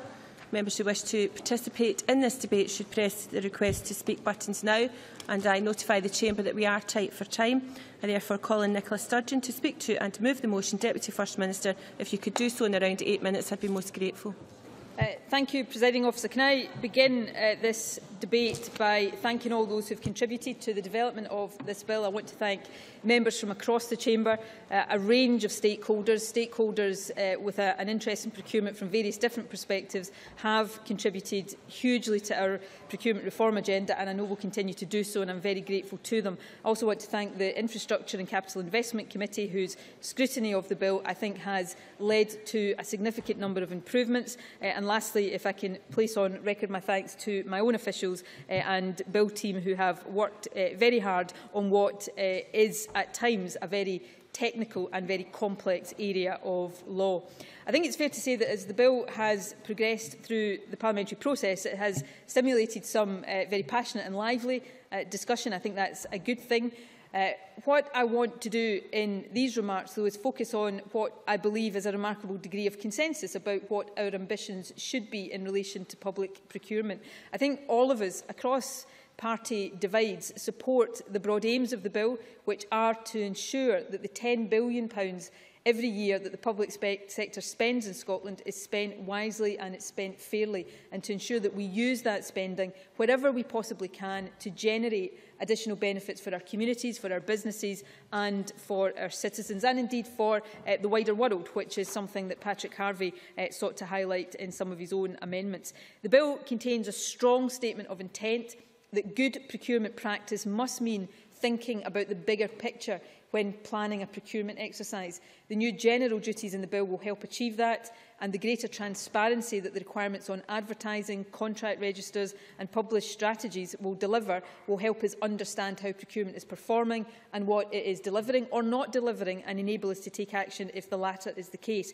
Jackie Bailey's amendment, which was agreed today, will include national reports to Parliament, and that will help us to ensure that we're able to monitor performance and strive for ever greater results. As we debate the bill, I think it's important that we remember, though, that procurement must continue to deliver value for the taxpayer. The Scottish model of procurement, as it's increasingly been recognised, has at its heart the need to strike the best balance of cost, quality and sustainability. Delivering savings, reducing waste, improving quality through innovation are all vitally important objectives for our public services and are at the heart of what professional procurement staff are employed to deliver. The bill needs to help them perform that important role, not hinder them in doing it. We've also got to remember that the public bodies that we're asking to embrace the requirements in the bill already have a complex and demanding set of rules that they must comply with in relation to the overarching European law and procurement. So in framing the bill, we've had to work hard, and I know this hasn't always been popular when I've used this explanation, to keep the new rules as simple and as easy to understand as we can, and to keep them compliant with EU law. Perhaps it is a sign, or perhaps it's just a sign that I am an eternal optimist, but I'm going to take it as a sign that we've managed to strike a reasonable balance in this bill by the fact that there are some stakeholders who think the bill doesn't go far enough, and there are an equal number of stakeholders who think it goes far too far. So that perhaps is a sign that we've struck a balance. I believe we all share the ambition that public procurement in Scotland should be business-friendly through standardising processes, streamlining bureaucracy and encouraging innovation.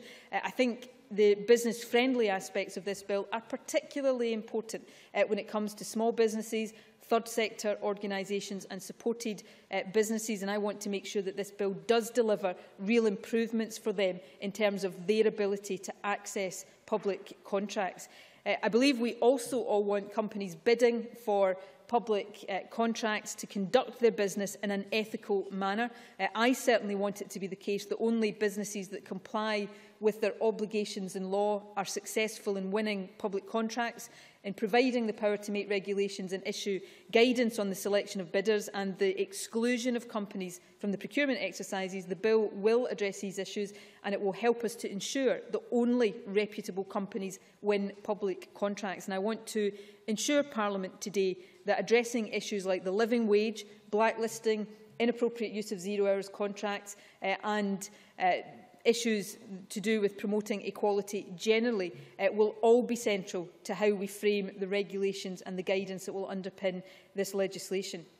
So I firmly believe that this bill will establish a national legislative framework for public procurement that is both business-friendly and socially responsible. And it is not always easy. I remember saying in the debate at stage 1 of this bill that there are tensions running through this whole agenda that can often feel very difficult to reconcile, but reconcile them we must. It is important to emphasise both sides of the equation, business-friendly and socially responsible, so that we strike an appropriate balance. And I believe the bill does this, but the regulations and the guidance will, of course, be crucial to ensuring that we continue to get that right. And I mentioned stakeholders at the outset. The contribution of stakeholders in the next stages of this process will be extremely important in making sure both that the commitments I've given during the process about reflecting particular priorities and guidance are delivered, and that we do that in a meaningful and robust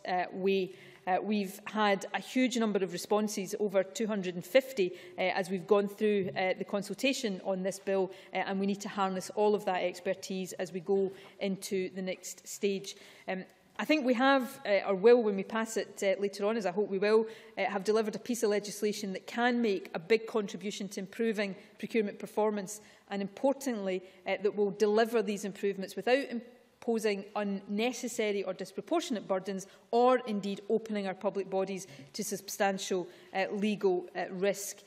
On this occasion, as I've already alluded to, given that much of the bill is couched in terms of enabling powers, and very deliberately so, stage 3 will feel perhaps more like the start of a process rather than the end of a process. As we work through the various pieces of regulation and guidance that the bill provides for, it will be important that we continue to engage comprehensively with all stakeholders. As I've said, I've also given a number of commitments to partnership and cross-party working, and I'm happy to restate that the Government will continue to approach all of its work on procurement reform in a fully inclusive manner. I think this bill is a good piece of legislation that will make a difference, but one of the other points that was made at an earlier stage of this bill is that legislation is but one part of our procurement reform agenda. It was never going to be the case that we could resolve all of the ills around procurement, or some of the wider social and economic issues that we have touched upon in relation to this bill through this one piece of legislation. I think we've done a good job in giving ourselves the tools to do so, but our wider programme of procurement reform continues to be very important. I think Scotland is rightly gaining a good international reputation for its record and its work on public procurement. I think this bill will contribute to that, but the work that comes after it in terms of the guidance and regulations and in our wider agenda will ensure that we continue to move forward to get better at it, so that that £10 billion we spend every year is spent well and in a way that delivers benefits right across our society. Many thanks, and I'm grateful to Deputy First Minister for curtailing her speech. However, I do have to notify backbench members that if I'm to call everyone, I will have to give speeches of 3.5 minutes. I now call on James Kelly, maximum 7 minutes. Thank you, Deputy Presiding Officer. I welcome the opportunity to take part in the Stage 3 open debate on the Procurement-Reform Scotland Bill. And I would indicate that the Labour Party are supporting the bill at Stage 3 when the division comes round at 6:15. I do agree with Nicola Sturgeon in this sense, in that the £10 billion of public sector spend that is available to influence through this bill is an opportunity, not only for good procurement practice, but in order to implement more fairness in our communities throughout Scotland. However, in that regard, I think the bill, although we are supporting it, is a missed opportunity. Labour interacted seriously with this bill throughout. We submitted a suite of amendments at Stage 2, all of which, with the exception of one, were rejected by the Government. And although we've seen some progress this afternoon in terms of a number of amendments from Jackie Bailey and ones from Ken McIntosh, I think if you actually examined the bill that was initially published and look at the final version that we're going to vote on shortly, there's actually very little difference in it. And for such an important bill, an important piece of legislation, it does make you wonder as to how good the parliamentary process has been during the course of consideration of these stages. In terms of the living wage, I'm not going to rerun the arguments that we've had. I'm sure people will be delighted to know. What I would say is that I'm obviously disappointed that the Labour amendment hasn't been included. I did genuinely believe it was a real opportunity to extend the living wage. In terms of the SNP amendment, I think that is a result of the pressure from campaigning groups such as the STUC, SCVO, and others, and I think that has moved the SNP to include provision for the living wage in the bill. As I said earlier, I'm not convinced that that's strong enough, and I remain convinced as to how much difference that will make. I think in terms of moving the living wage forward, what I'll be really interested in is monitoring the impact of this bill and the changes that Nicola Sturgeon announced earlier. I think it might be useful if there was a living wage unit in order to do that, because we want to see whether the effect of these changes does result in more people being paid at the living wage. I think there also remains a big issue, as I've consistently raised in recent weeks, in relation to people working on Scottish Government contracts in prisons. We had the example a couple of weeks ago of the National Museum of Scotland shop, who are not paid the living wage. And if the amendments that Nicola Sturgeon has brought forward, if she's to match her rhetoric with implementation, then we've got to see some movement for those workers. I think what is also needed moving forward is a national living wage strategy. One of the interesting things in recent weeks is we've seen more businesses come out for the living wage, KPMG nationwide. I think there is an opportunity to extend the payment of it, not just in the public sector, but in the private sector throughout Scotland. In terms of some of the other issues, I regret that the provisions of the bill on community benefit were not strengthened to cover more contracts in terms of the threshold being reduced. I also would have preferred to see the amendment wasn't selected for inclusion, but I would also have liked to have seen inclusion of community benefit in relation to apprentices. That could have been a real opportunity. I think in terms of aggressive tax avoidance, I think we could have been stronger on that. I think if people are adopting practices of aggressive tax avoidance and they're then taking money from the public purse, that's something that we should have more control over. I do welcome the movement that there was on trade union recognition in terms of Ken McIntosh's amendment and also on Jackie Bailey's amendment on annual reporting. I think annual reporting and monitoring is important going forward on this bill because we can then see the effect of the £10 billion and the effect of some of the changes that have been put forward. However, that wasn't matched by support for changes on blacklisting, zero hours contracts, supported businesses.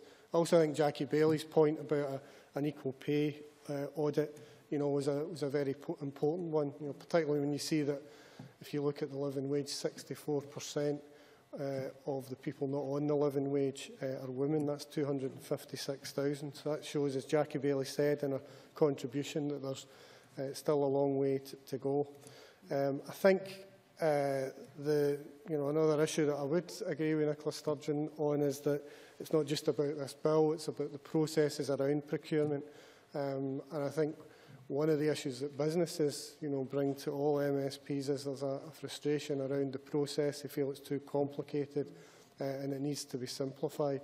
So it's not just a case of legislation, it needs to be a simplification of the process. So in summing up, Deputy Presiding Officer, we're always supporting the bill at stage 3.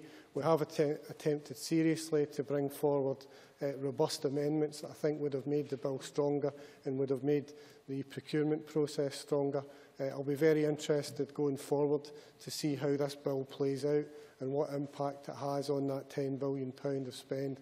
And I look forward to examining that in Parliament and throughout the country. Many thanks. And now calling Alex Johnston. Maximum 5 minutes. Less would be better. Thank you very much, Deputy Presiding Officer. I rise to support this bill. I think we've come to a position where we have something that we can all agree on. Of course, if I had been doing this myself, if I'd ever had the chance to be the Cabinet Secretary, I might have done something very different. However, my additional chapter on compulsory competitive tendering remains in the desk drawer where it may stay for some time. However, the priorities in getting this bill through Parliament and onto the statute book was to make sure that we had a procurement system which was simple to understand, easy to access, maximise the opportunities and minimise the burdens on those companies who bid for contracts. And always in my mind, although we've been talking about big companies in many cases, I've had small businesses. My concern has always been that small businesses often miss the opportunity to participate in government contracts. And if we can deliver that, then we'll have done something very worthwhile. It is the case also that during the process we've seen the government introduce some changes that will strengthen the position of the third sector and will do something for supported businesses too. These are two groups which, in initial evidence to committee, felt that they had been disadvantaged by processes in the past, and I hope that they feel that their position has been strengthened to some extent. There is a significant case to be said that this bill will require fine-tuning through regulation, and indeed the Minister has made it clear that the nature of the bill will allow that to happen as the process goes on. As we've gone through this, both at stage 2 and at stage 3, the Labour Party have tried particularly hard to introduce a series of other issues that, in my view, would have taken the bill beyond the issue of procurement. I wish to almost take this opportunity to apologise for the fact that I've voted against all their proposals. The reason for that is that I want this bill to be about procurement, and I want it to be simple and easy to understand. While I don't agree with all the principles that the Labour Party brought forward, I think it is essential that, for the good of Scotland as we go forward, that these issues are all addressed, and I hope the Labour Party will find opportunities to bring them to the Chamber and force them onto the political agenda so that we can discuss them in that environment. I don't believe that the procurement bill was the place to have that argument. For that reason, I think we have a piece of legislation which is fit for purpose, will find supporters and detractors among those who are likely to take advantage of it, will, at the end of the day, deliver a framework upon which we can build over time, and I hope genuinely that it will deliver efficient use of public money and fair distribution of contracts across Scotland's many businesses, supported businesses and third sector organisations. If we can look back and believe that we've achieved that, I think we'll have a great deal to be proud of. Many thanks. We now turn to the open debate, and we are very tight for time, maximum 3.5 minutes. Jim Eadie to be followed by Hugh Henry. Presiding Officer, I am pleased to have the opportunity to take part in this Stage 3 debate, and I would like to begin by paying tribute to all of those individuals and stakeholders who have contributed to the process of scrutinising and strengthening the provisions of the bill. I believe that the bill at Stage 3 is a better bill than the one which was first published. On the issue of fair trade and ethical practice, I argued at Stage 2 with the support of the Scottish Fair Trade Forum for measures to strengthen the bill. I was therefore pleased that the Government responded by tabling an amendment to include a statement of a public authority's general policy on fairly and ethically traded goods and services as part of its procurement strategy. In the words of the Scottish Fair Trade Forum, this will help build on the significant progress Scotland has already made as a fair trade nation. The bill, as amended at Stage 2, will for the first time compel public authorities to state their policy towards ethical and fair trade. And I very much welcome that, and I am pleased to have had the opportunity to work alongside the Scottish Fair Trade Forum to make that possible. I was also pleased that the amendment tabled by me this afternoon, which seeks to promote compliance by contractors and subcontractors with the provisions of health and safety legislation, has now been incorporated into the bill.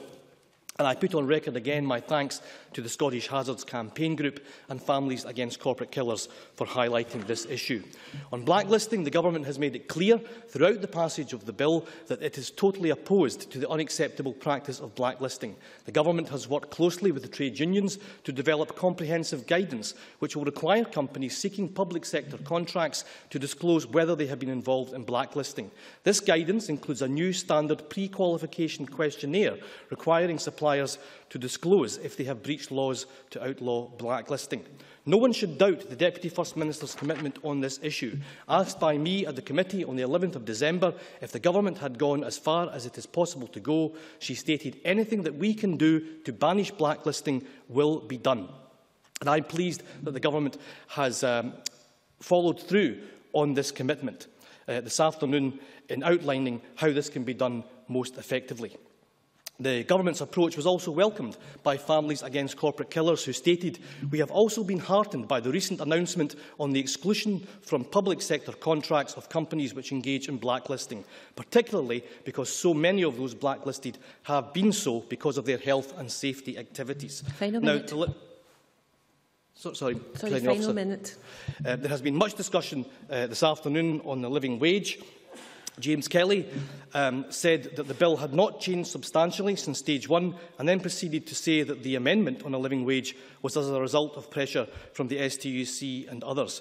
The Government's amendment, which was passed today, places an explicit reference to the living wage on the face of the bill, and I think whatever differences we have, we should welcome that. The Scottish Government is doing all that it can with the powers it currently has to address the issue of low pay, and the amendments passed this afternoon will mean that businesses wanting to work on public sector contracts will have to clearly demonstrate how they plan to remunerate their staff. Presiding Officer, the test which must be applied to this bill is whether or not it will make a difference. Will it improve the pay and working conditions of people employed across Scotland? Does it drive economic activity across the supply chain? Can it strengthen the position of small businesses and the third sector? And does it promote fairness in employment and fair trade practices? I believe on all of these crucial tests the bill has succeeded, and for those reasons it deserves to pass at stage 3 tonight. Thank you, Hugh Henry, to be followed by Linda Fabiani. Thank you, Presiding Officer. We shouldn't underestimate just the power, the sheer scale of what the public sector can do by using its purchasing power. The public sector affects every aspect of life in Scotland, and because of the significance of the public sector, then it has the opportunity to make a difference. And one of the problems, I think, over the years is that we have underestimated how we can use procurement as a force for positive change. Now, Alec Johnson said that he didn't support much of what the Labour Party had been attempting to do because he didn't see the significance or relevance of that to procurement.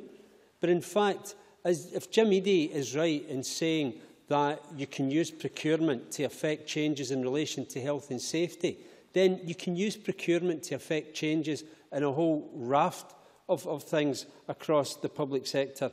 Now, both the Cabinet Secretary, Jim Eadie, has made reference to the fact that we have moved forward in relation to what the Government has put in the face of the bill with respect to the living wage.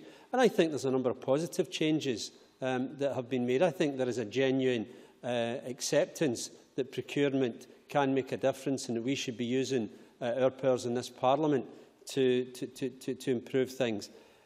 But nor should we actually underestimate what we can do. And it's disappointing that we have just pulled back from using those powers to the full. Now, it's all very well to say that there will be a reference to the living wage on the bill, but we actually could have gone much further. Now, whether guidance does anything remains to be seen, and I hope it does. But we could have gone much further in specifying a legal requirement on the bill that forces the Scottish Government to say to its contractors and subcontractors, one of the conditions for you getting this contract is that you will pay the living wage.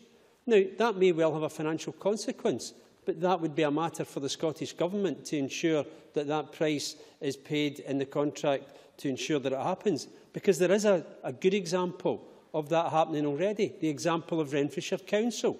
Renfrewshire Council, in response to the Unison Care campaign, has specified that the contractors for care must pay the living wage. There is a cost to the council for that. But yes, certainly. Deputy First Minister. I just wonder if he would concede that at no point during this bill have I used a financial argument against having a mandatory requirement for the living wage. It's entirely been a legal point. I agree with them. We should use this procurement bill to the maximum to promote the living wage. So it's never been a financial argument that he's heard from me. Hugh Henry, 30 seconds. But the fact is that using that financial clout could have been underpinned legally, as Renfrewshire Council is doing, to make sure that not just the Scottish Government but every public sector provider does the same. You could do it because it is being done, and it's a shame that councils like Renfrewshire are being left on their own to do it. We should have the full force of the public sector lined up in support of that initiative. So, yes, let's support the bill,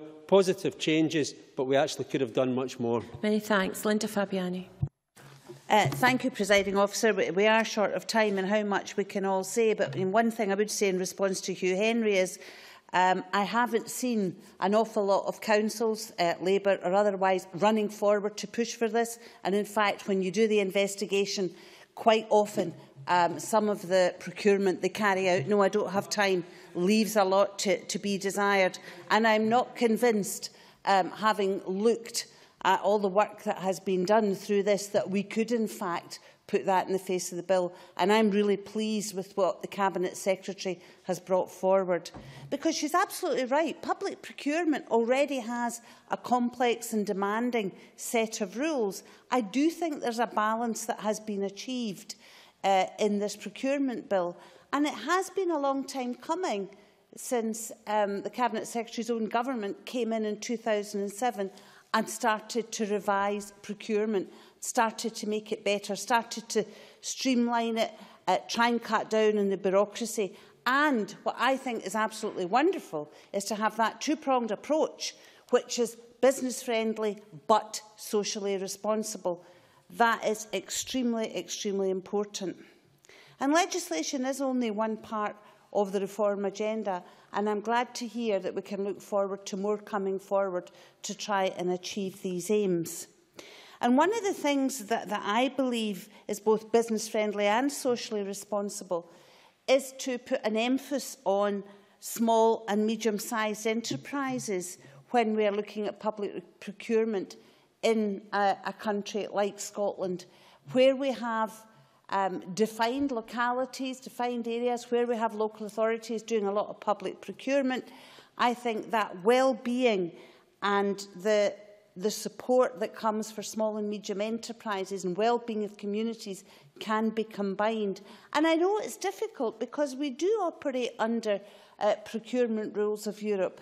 It's very, very hard, but there are innovative ways of managing that kind of thing. I mean, after all, in Scotland, small and medium enterprises account for over 99% of enterprises, over 53% of employment, and 36.5% of turnover. It is so very, very important. I know there's been a lot of discussion going on about the possibility of breaking contracts into smaller lots to be able to take best advantage of small and medium enterprises. And I know that the directives will have to be looked at very, very carefully to allow this kind of thing to happen. But I think that's where we're right in having a fairly straightforward bill, procurement bill and legislation that then allows you to look very carefully at future directives and to transpose them for best possible advantage. Now, in East Kilbride, where I represent, this is extremely important. There is a task force set up by South Lanarkshire Council. Unfortunately, I'm not allowed to go along to their meetings because they seem to have some problem about whether I can keep things commercially confidential. But begin to draw to a close, please. That's an argument I'll have with them. I hope they take this on board. I hope South Lanarkshire Council, in looking at East Kilbride, will look at the importance of small and medium enterprises, and I think that's something that could be done in communities across Scotland for the well-being of that community and their economic success. Thank you very much. I intend to call the remaining two members. Tavish Scott to be followed by Jackie Bailey. 3 minutes each, please. I'm with Jim Moody. I'm going to apply the "Does the bill make a difference" test. I think he's quite right about that. For this reason, some years ago, a very bright and impressive school cook on the island I live on, where my children went to school, tried to introduce local lamb onto the school menu, and she went through hoops and hoops and hoops to overcome local government procurement. And to this day in Shetland, and I'm going to use this bill hopefully to encourage Shetland Islands Council to do a heck of a lot better on this, it is the sourcing of local beef and lamb and fish, indeed, for local schools and care centres and other public sector provision is not done at that local level.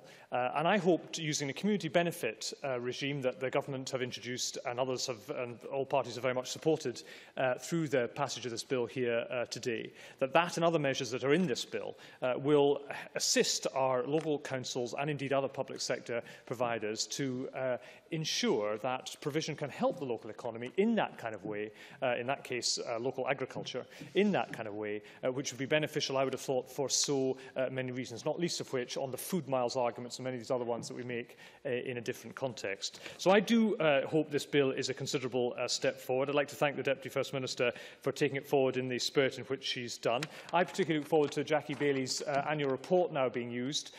So she'll forgive me if I hope that hubcos come under a degree of more scrutiny than they have in the past. And if that's a mechanism that the government have supported today, then I applaud that. I think that is a good step forward. The two other aspects that I did want to highlight were firstly the access, as Linda Fabiani has rightly been pointing to, for contracts for our small business sector. I don't think that any government has gone far enough in this area yet, and these big framework documents, these big structures that are now in place in terms of procurement across Scotland, I think are tricky, to put it mildly, for smaller businesses across Scotland of all kinds: construction, white-collar, blue-collar, professional bodies, professional businesses, for example, providing architectural services. And I'm sure the Deputy First Minister has been on the end of numerous representations on this, and I do hope that her government is able to make a big step forward using the measures that we are going to pass today. The final point is just to observe that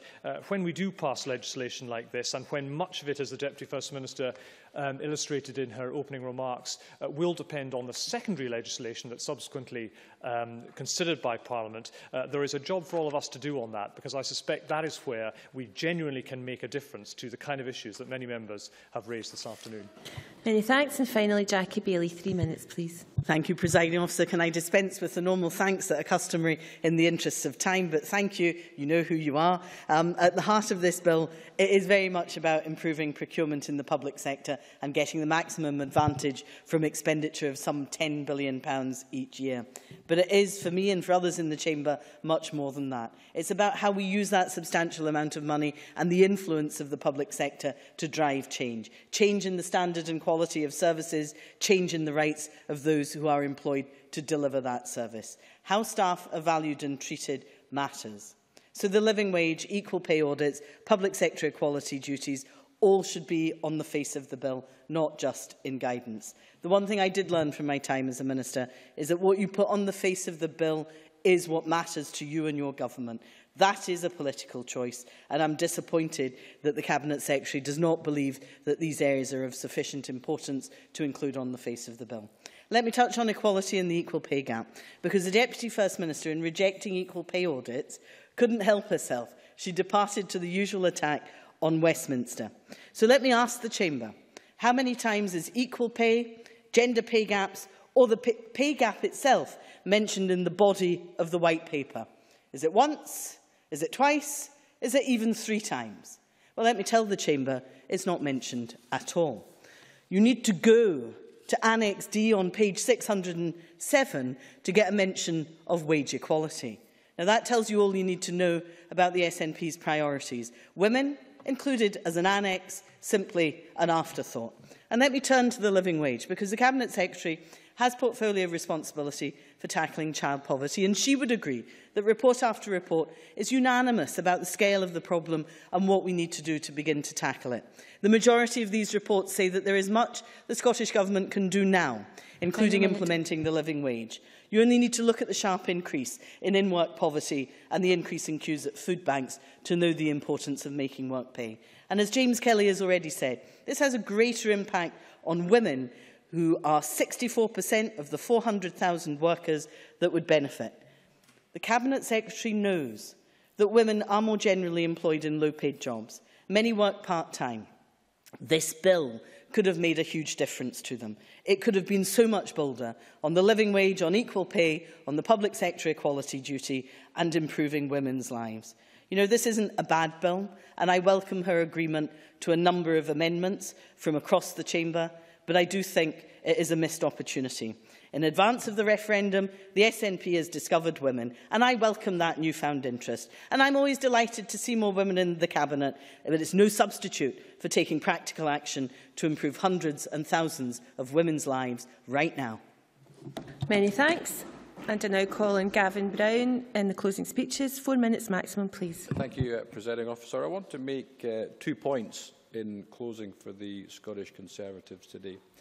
The first one is that we broadly support the approach taken by the Government towards the bill as a whole, and also to the amendments both at Stage 2 and Stage 3 today.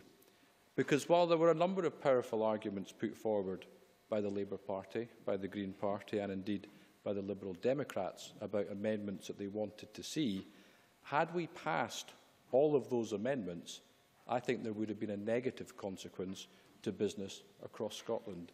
Had we put additional requirements for the living wage and sustainability and animal welfare and reducing inequality and climate change and the third sector and wage ratios, equalities, 0 hours, equal pay, tax avoidance and blacklisting all in one go, then I think there would have been a significant risk that many businesses would have increased their costs, and the £10 billion of procurement that have been mentioned by all parties would not have gone nearly as far as we all want it to go.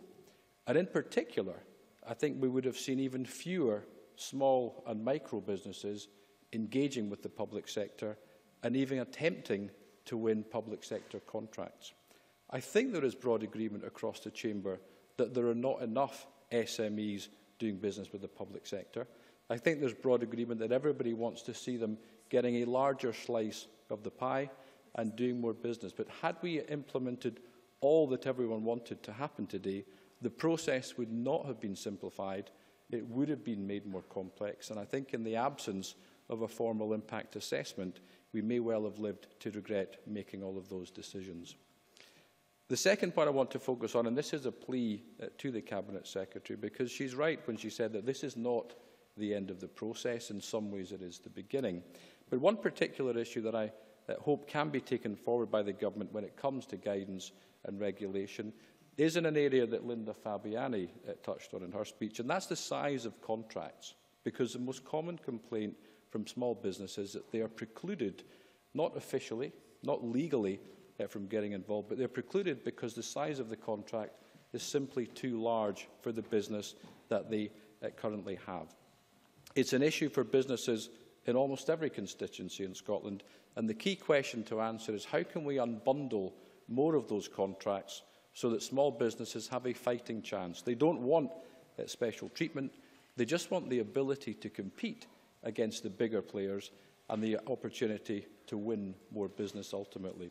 FSP Scotland, I think, in their briefing for the Stage 3 debate, put it well that they think the statutory guidance on procurement strategies and annual reports will be vital to ensure that we get smaller lots and better small business access. Now, Section 9 of the bill, as hopefully will be passed, does talk about facilitating the involvement of small and medium enterprises, but my plea to the Scottish Government is to go a step further.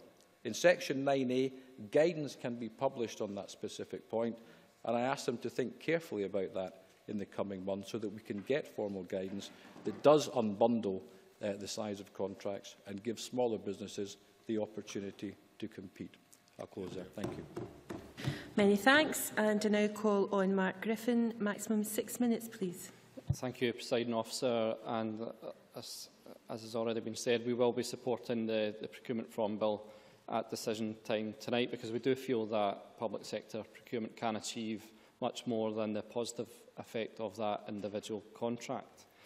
It's been said already repeatedly that we spend £10 billion a year on procuring goods and services in Scotland, and we need to see the full economic, environmental and social benefits that vast sum of money can bring.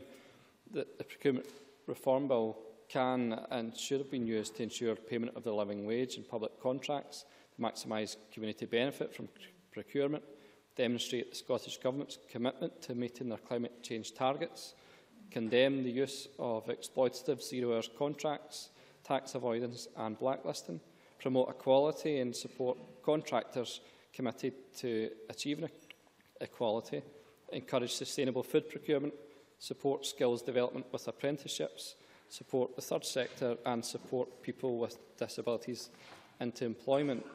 Those are the areas where we've sought to strengthen the legislation, and we feel that the Procurement Reform Bill could have been a much more ambitious piece of work if the amendments tabled by Labour members had been taken on board completely. We do, however, welcome the Scottish Government's support on Jackie Bailey's amendments on equality and Ken McIntosh's amendment on protecting trade union recognition and Sarah Boyack's on food procurement. We also note the Government amendments passed this afternoon on the living wage, following the campaign we have had alongside trade unions and the Poverty Alliance, and also the Government amendment around supported workplaces. While those amendments are an improvement, we still feel that the Government could have gone further by accepting our own amendments. The Scottish Government amendment, particularly on living wage, only requires contractors to include a general policy statement on the living wage in their procurement strategy. Our amendment would have required the payment of the living wage to workers. The Scottish Government themselves recognise that their amendment does not require the payment of the living wage to workers, so I would ask simply what practical effect that will have. Certainly. Kevin Stewart. Could I have Mr Stewart's microphone? Presiding Officer, in all of the debates that there have been in this Parliament round about the living wage and procurement, the case of Rupert versus Niedersachsen has been mentioned. There has been no practical way put forward by the Labour Party how we get over that. Could Mr Griffin explain how we deal with the case law that exists and the current rules that there is in Europe? Mark Griffin. There was evidence submitted by Thomson solicitors to his own committee, and I'm sure that the member would actually wish the government to be as ambitious as they were on alcohol minimum unit pricing as they could be with the living wage, and would have seen a much stronger bill for that, and the take-home pay packets of thousands of people who are on public contracts boosted as a result of that. Another area where I think the bill could have been strengthened was around 0 hours, and I'd ask the question of the Cabinet Secretary why the government couldn't commit to introducing contract performance clauses which stipulated that successful bidders must not use 0 hours contracts, since contractors already have to demonstrate through KPIs how they are meeting the requirements of contract performance clauses. Could the Scottish Government not have used those KPIs to monitor 0 hours contracts? And I think that would be helpful if the Cabinet Secretary would be able to clarify that. The procurement strategies and annual reports are another area where we've welcomed that development. They cover community benefit requirements, that they should deliver value for money, timescales for payments, summary of procurement activity in the next 2 years. That's a lot of good information which should drive up best practice and help companies bidding for work. What's still missing, though, is from those procurement strategies is that reference to supported business, which I pushed in my own amendment.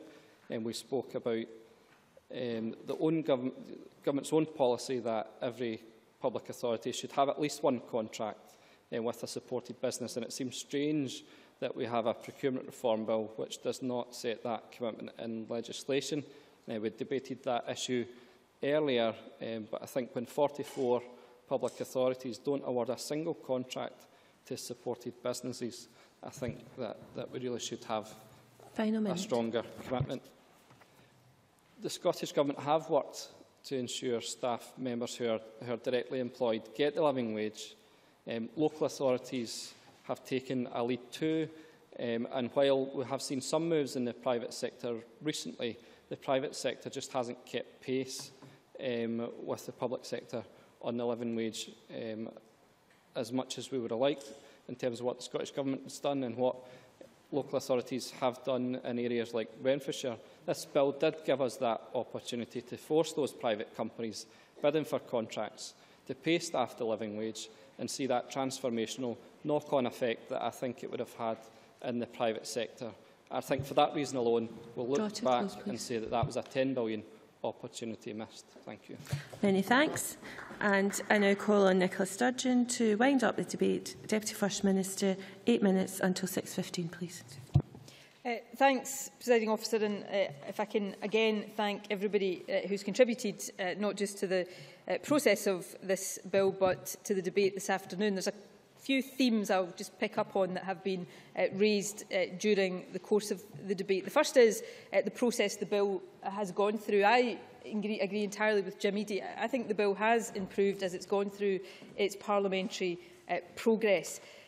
James Kelly did manage to say both that the bill had barely changed during its progress due to Scottish Government resistance to change, but also then said that the Scottish Government had been forced into making changes on the living wage due to pressure. The reality is that we have made changes where the case for change has been made, both in principle, in practice and in legal terms. So we've made very important changes on the living wage. The bill is stronger now in respect of the living wage. We've made changes on tax avoidance, on reporting requirements, on trade union recognition, on health and safety, just to name a few of the areas where this bill has been strengthened. I think that is a credit not just to the Government but to everybody who's been involved in the scrutiny of this piece of legislation. Second theme relates to the importance of this bill, and it was a point I made in my opening remarks, but it bears repetition, and many members speaking in this debate have made this point. We spend £10 billion through the public sector every year. It is vital that we ensure that that spend delivers economic and social benefits, and that is what we have sought to do through this bill, and it's what we will continue to seek to do through the regulations and guidance that will flow from it. Now, I know and I accept the reality that Labour needs to manufacture divisions with the SNP. In fact, opposing the SNP now seems to be Labour's only real purpose in life. But nevertheless, notwithstanding that, it's interesting that many of the so-called divisions during this bill have actually been about how we achieve change, not if we achieve that change. We might not always have agreed, we might not always have felt able to agree because of legal constraints with Labour on how to advance certain priorities, but nevertheless we have sought at every turn to find the best way possible of achieving the same objectives. And the living wage is a case in point here. Unlike Alec Johnson, and with the greatest respect to him, I have no objection to using the Procurement Reform Bill to advance the objective of the living wage. On the contrary, I would have liked to have supported Labour's amendments. If I had felt that those amendments were legally competent, I would have put them in the bill at its introduction. I couldn't because of the legal restrictions that I have already outlined, and I won't rehearse today. I would simply say to Hugh Henry that the whole purpose of the guidance is to further support councils like Renfrewshire to do what they are doing. The restriction is not in encouraging and supporting councils, it's about making it a mandatory requirement through this legislation. So again, the objective is shared. How we do it is the point of division, and I hope we can all now unite about doing it in the way that this bill enables. I have to say, on occasion it's been a bit amusing to hear Labour members, and Mark Griffin used this argument in his summing up, about the minimum wage, about minimum pricing, not about the minimum wage. The issues are different in my view, but I recall the debates on minimum pricing for alcohol, where Labour opposed that legislation, with the honourable exception of Malcolm Chisholm, tooth and nail, for the specific reason that they thought it breached European law. That it would risk challenge on European legal grounds. They demanded to see our legal advice and said that in all conscience we couldn't pass this legislation because there was a risk that it would breach European law. So it's just a bit rich now to hear them make the arguments that they're making in relation to this. I hope now that all members will work with us in developing the guidance. The STUC Unison, the Poverty Alliance, who I had a very productive meeting with last week, have agreed to do so. Tavish Scott made, I think, a very good point. There's a big job for Parliament now to do in scrutinising the secondary legislation. The other theme I just want to touch on is this theme of striking a balance. There are tensions that run through this agenda, and I've always been clear about that. There are competing interests. The public authorities want value for money. They have to think about affordability. Bidders want simplicity and ease of access to contracts. Taxpayers want, rightly, value for money in its widest sense. Those different interests don't always align easily. We've done our best in this bill, and we will continue to do our best to strike the right balance between them. I want specifically, because Gavin Brown raised some of these points, to say a word about SMEs. I absolutely endorse the desire to see SMEs get a bigger slice of the public procurement cake. I would, though, share just some figures. SMEs make up 37% of our economy. They currently get 46% of the £10 billion in public contracts. I would like that to be more. Section 9 does say that public authorities, when undertaking a regulated procurement, have to look at how they facilitate SME involvement. Gavin Brown is right that the guidance will be important, and I certainly give him an undertaking that will give serious consideration to that. Presiding Officer, in conclusion, I think we've done a difficult job well. I think we have provided a framework for public procurement that allows us now to develop the guidance and the regulations that will give effect to the economic and social objectives that many people rightly want to see public procurement deliver. I have said repeatedly, and I will repeat again in the last few seconds of the time available to me, that we are determined to ensure that the £10 billion of public sector spend on contracts is spent in a way that delivers economic growth, that delivers advantages and benefits for our businesses, that delivers social benefits, that does ensure that disreputable companies don't get their hands on public money, that we stamp down on tax avoiding, on blacklisting, on the inappropriate use of zero-hour contracts, that we do everything we can to promote and further the living wage. I think these are the objectives that all of us can sign up to. Now that we've got this bill in the statute book, we can get on with the job of making sure it delivers on these objectives. So, again, I will simply end by thanking all members who have contributed to this process, encourage them to continue to do so, but in closing, ask the Parliament to pass, in a few seconds' time, the Procurement-Reform Scotland Bill in order to make big improvements in this agenda.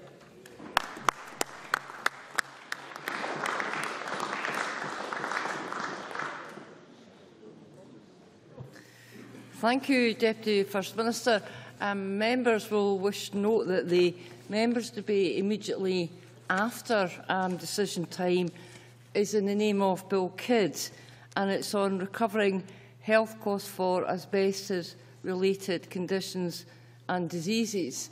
That debate will start immediately at 6:15 after decision time, and we have only one decision for tonight as a result of today's business, and that is on the Procurement-Reform Scotland Bill.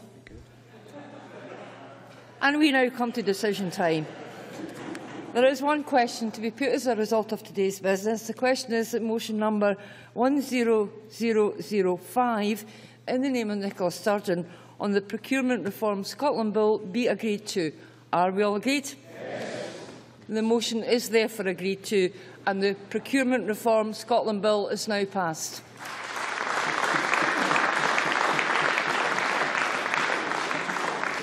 Concludes decision time. We now move to members' business.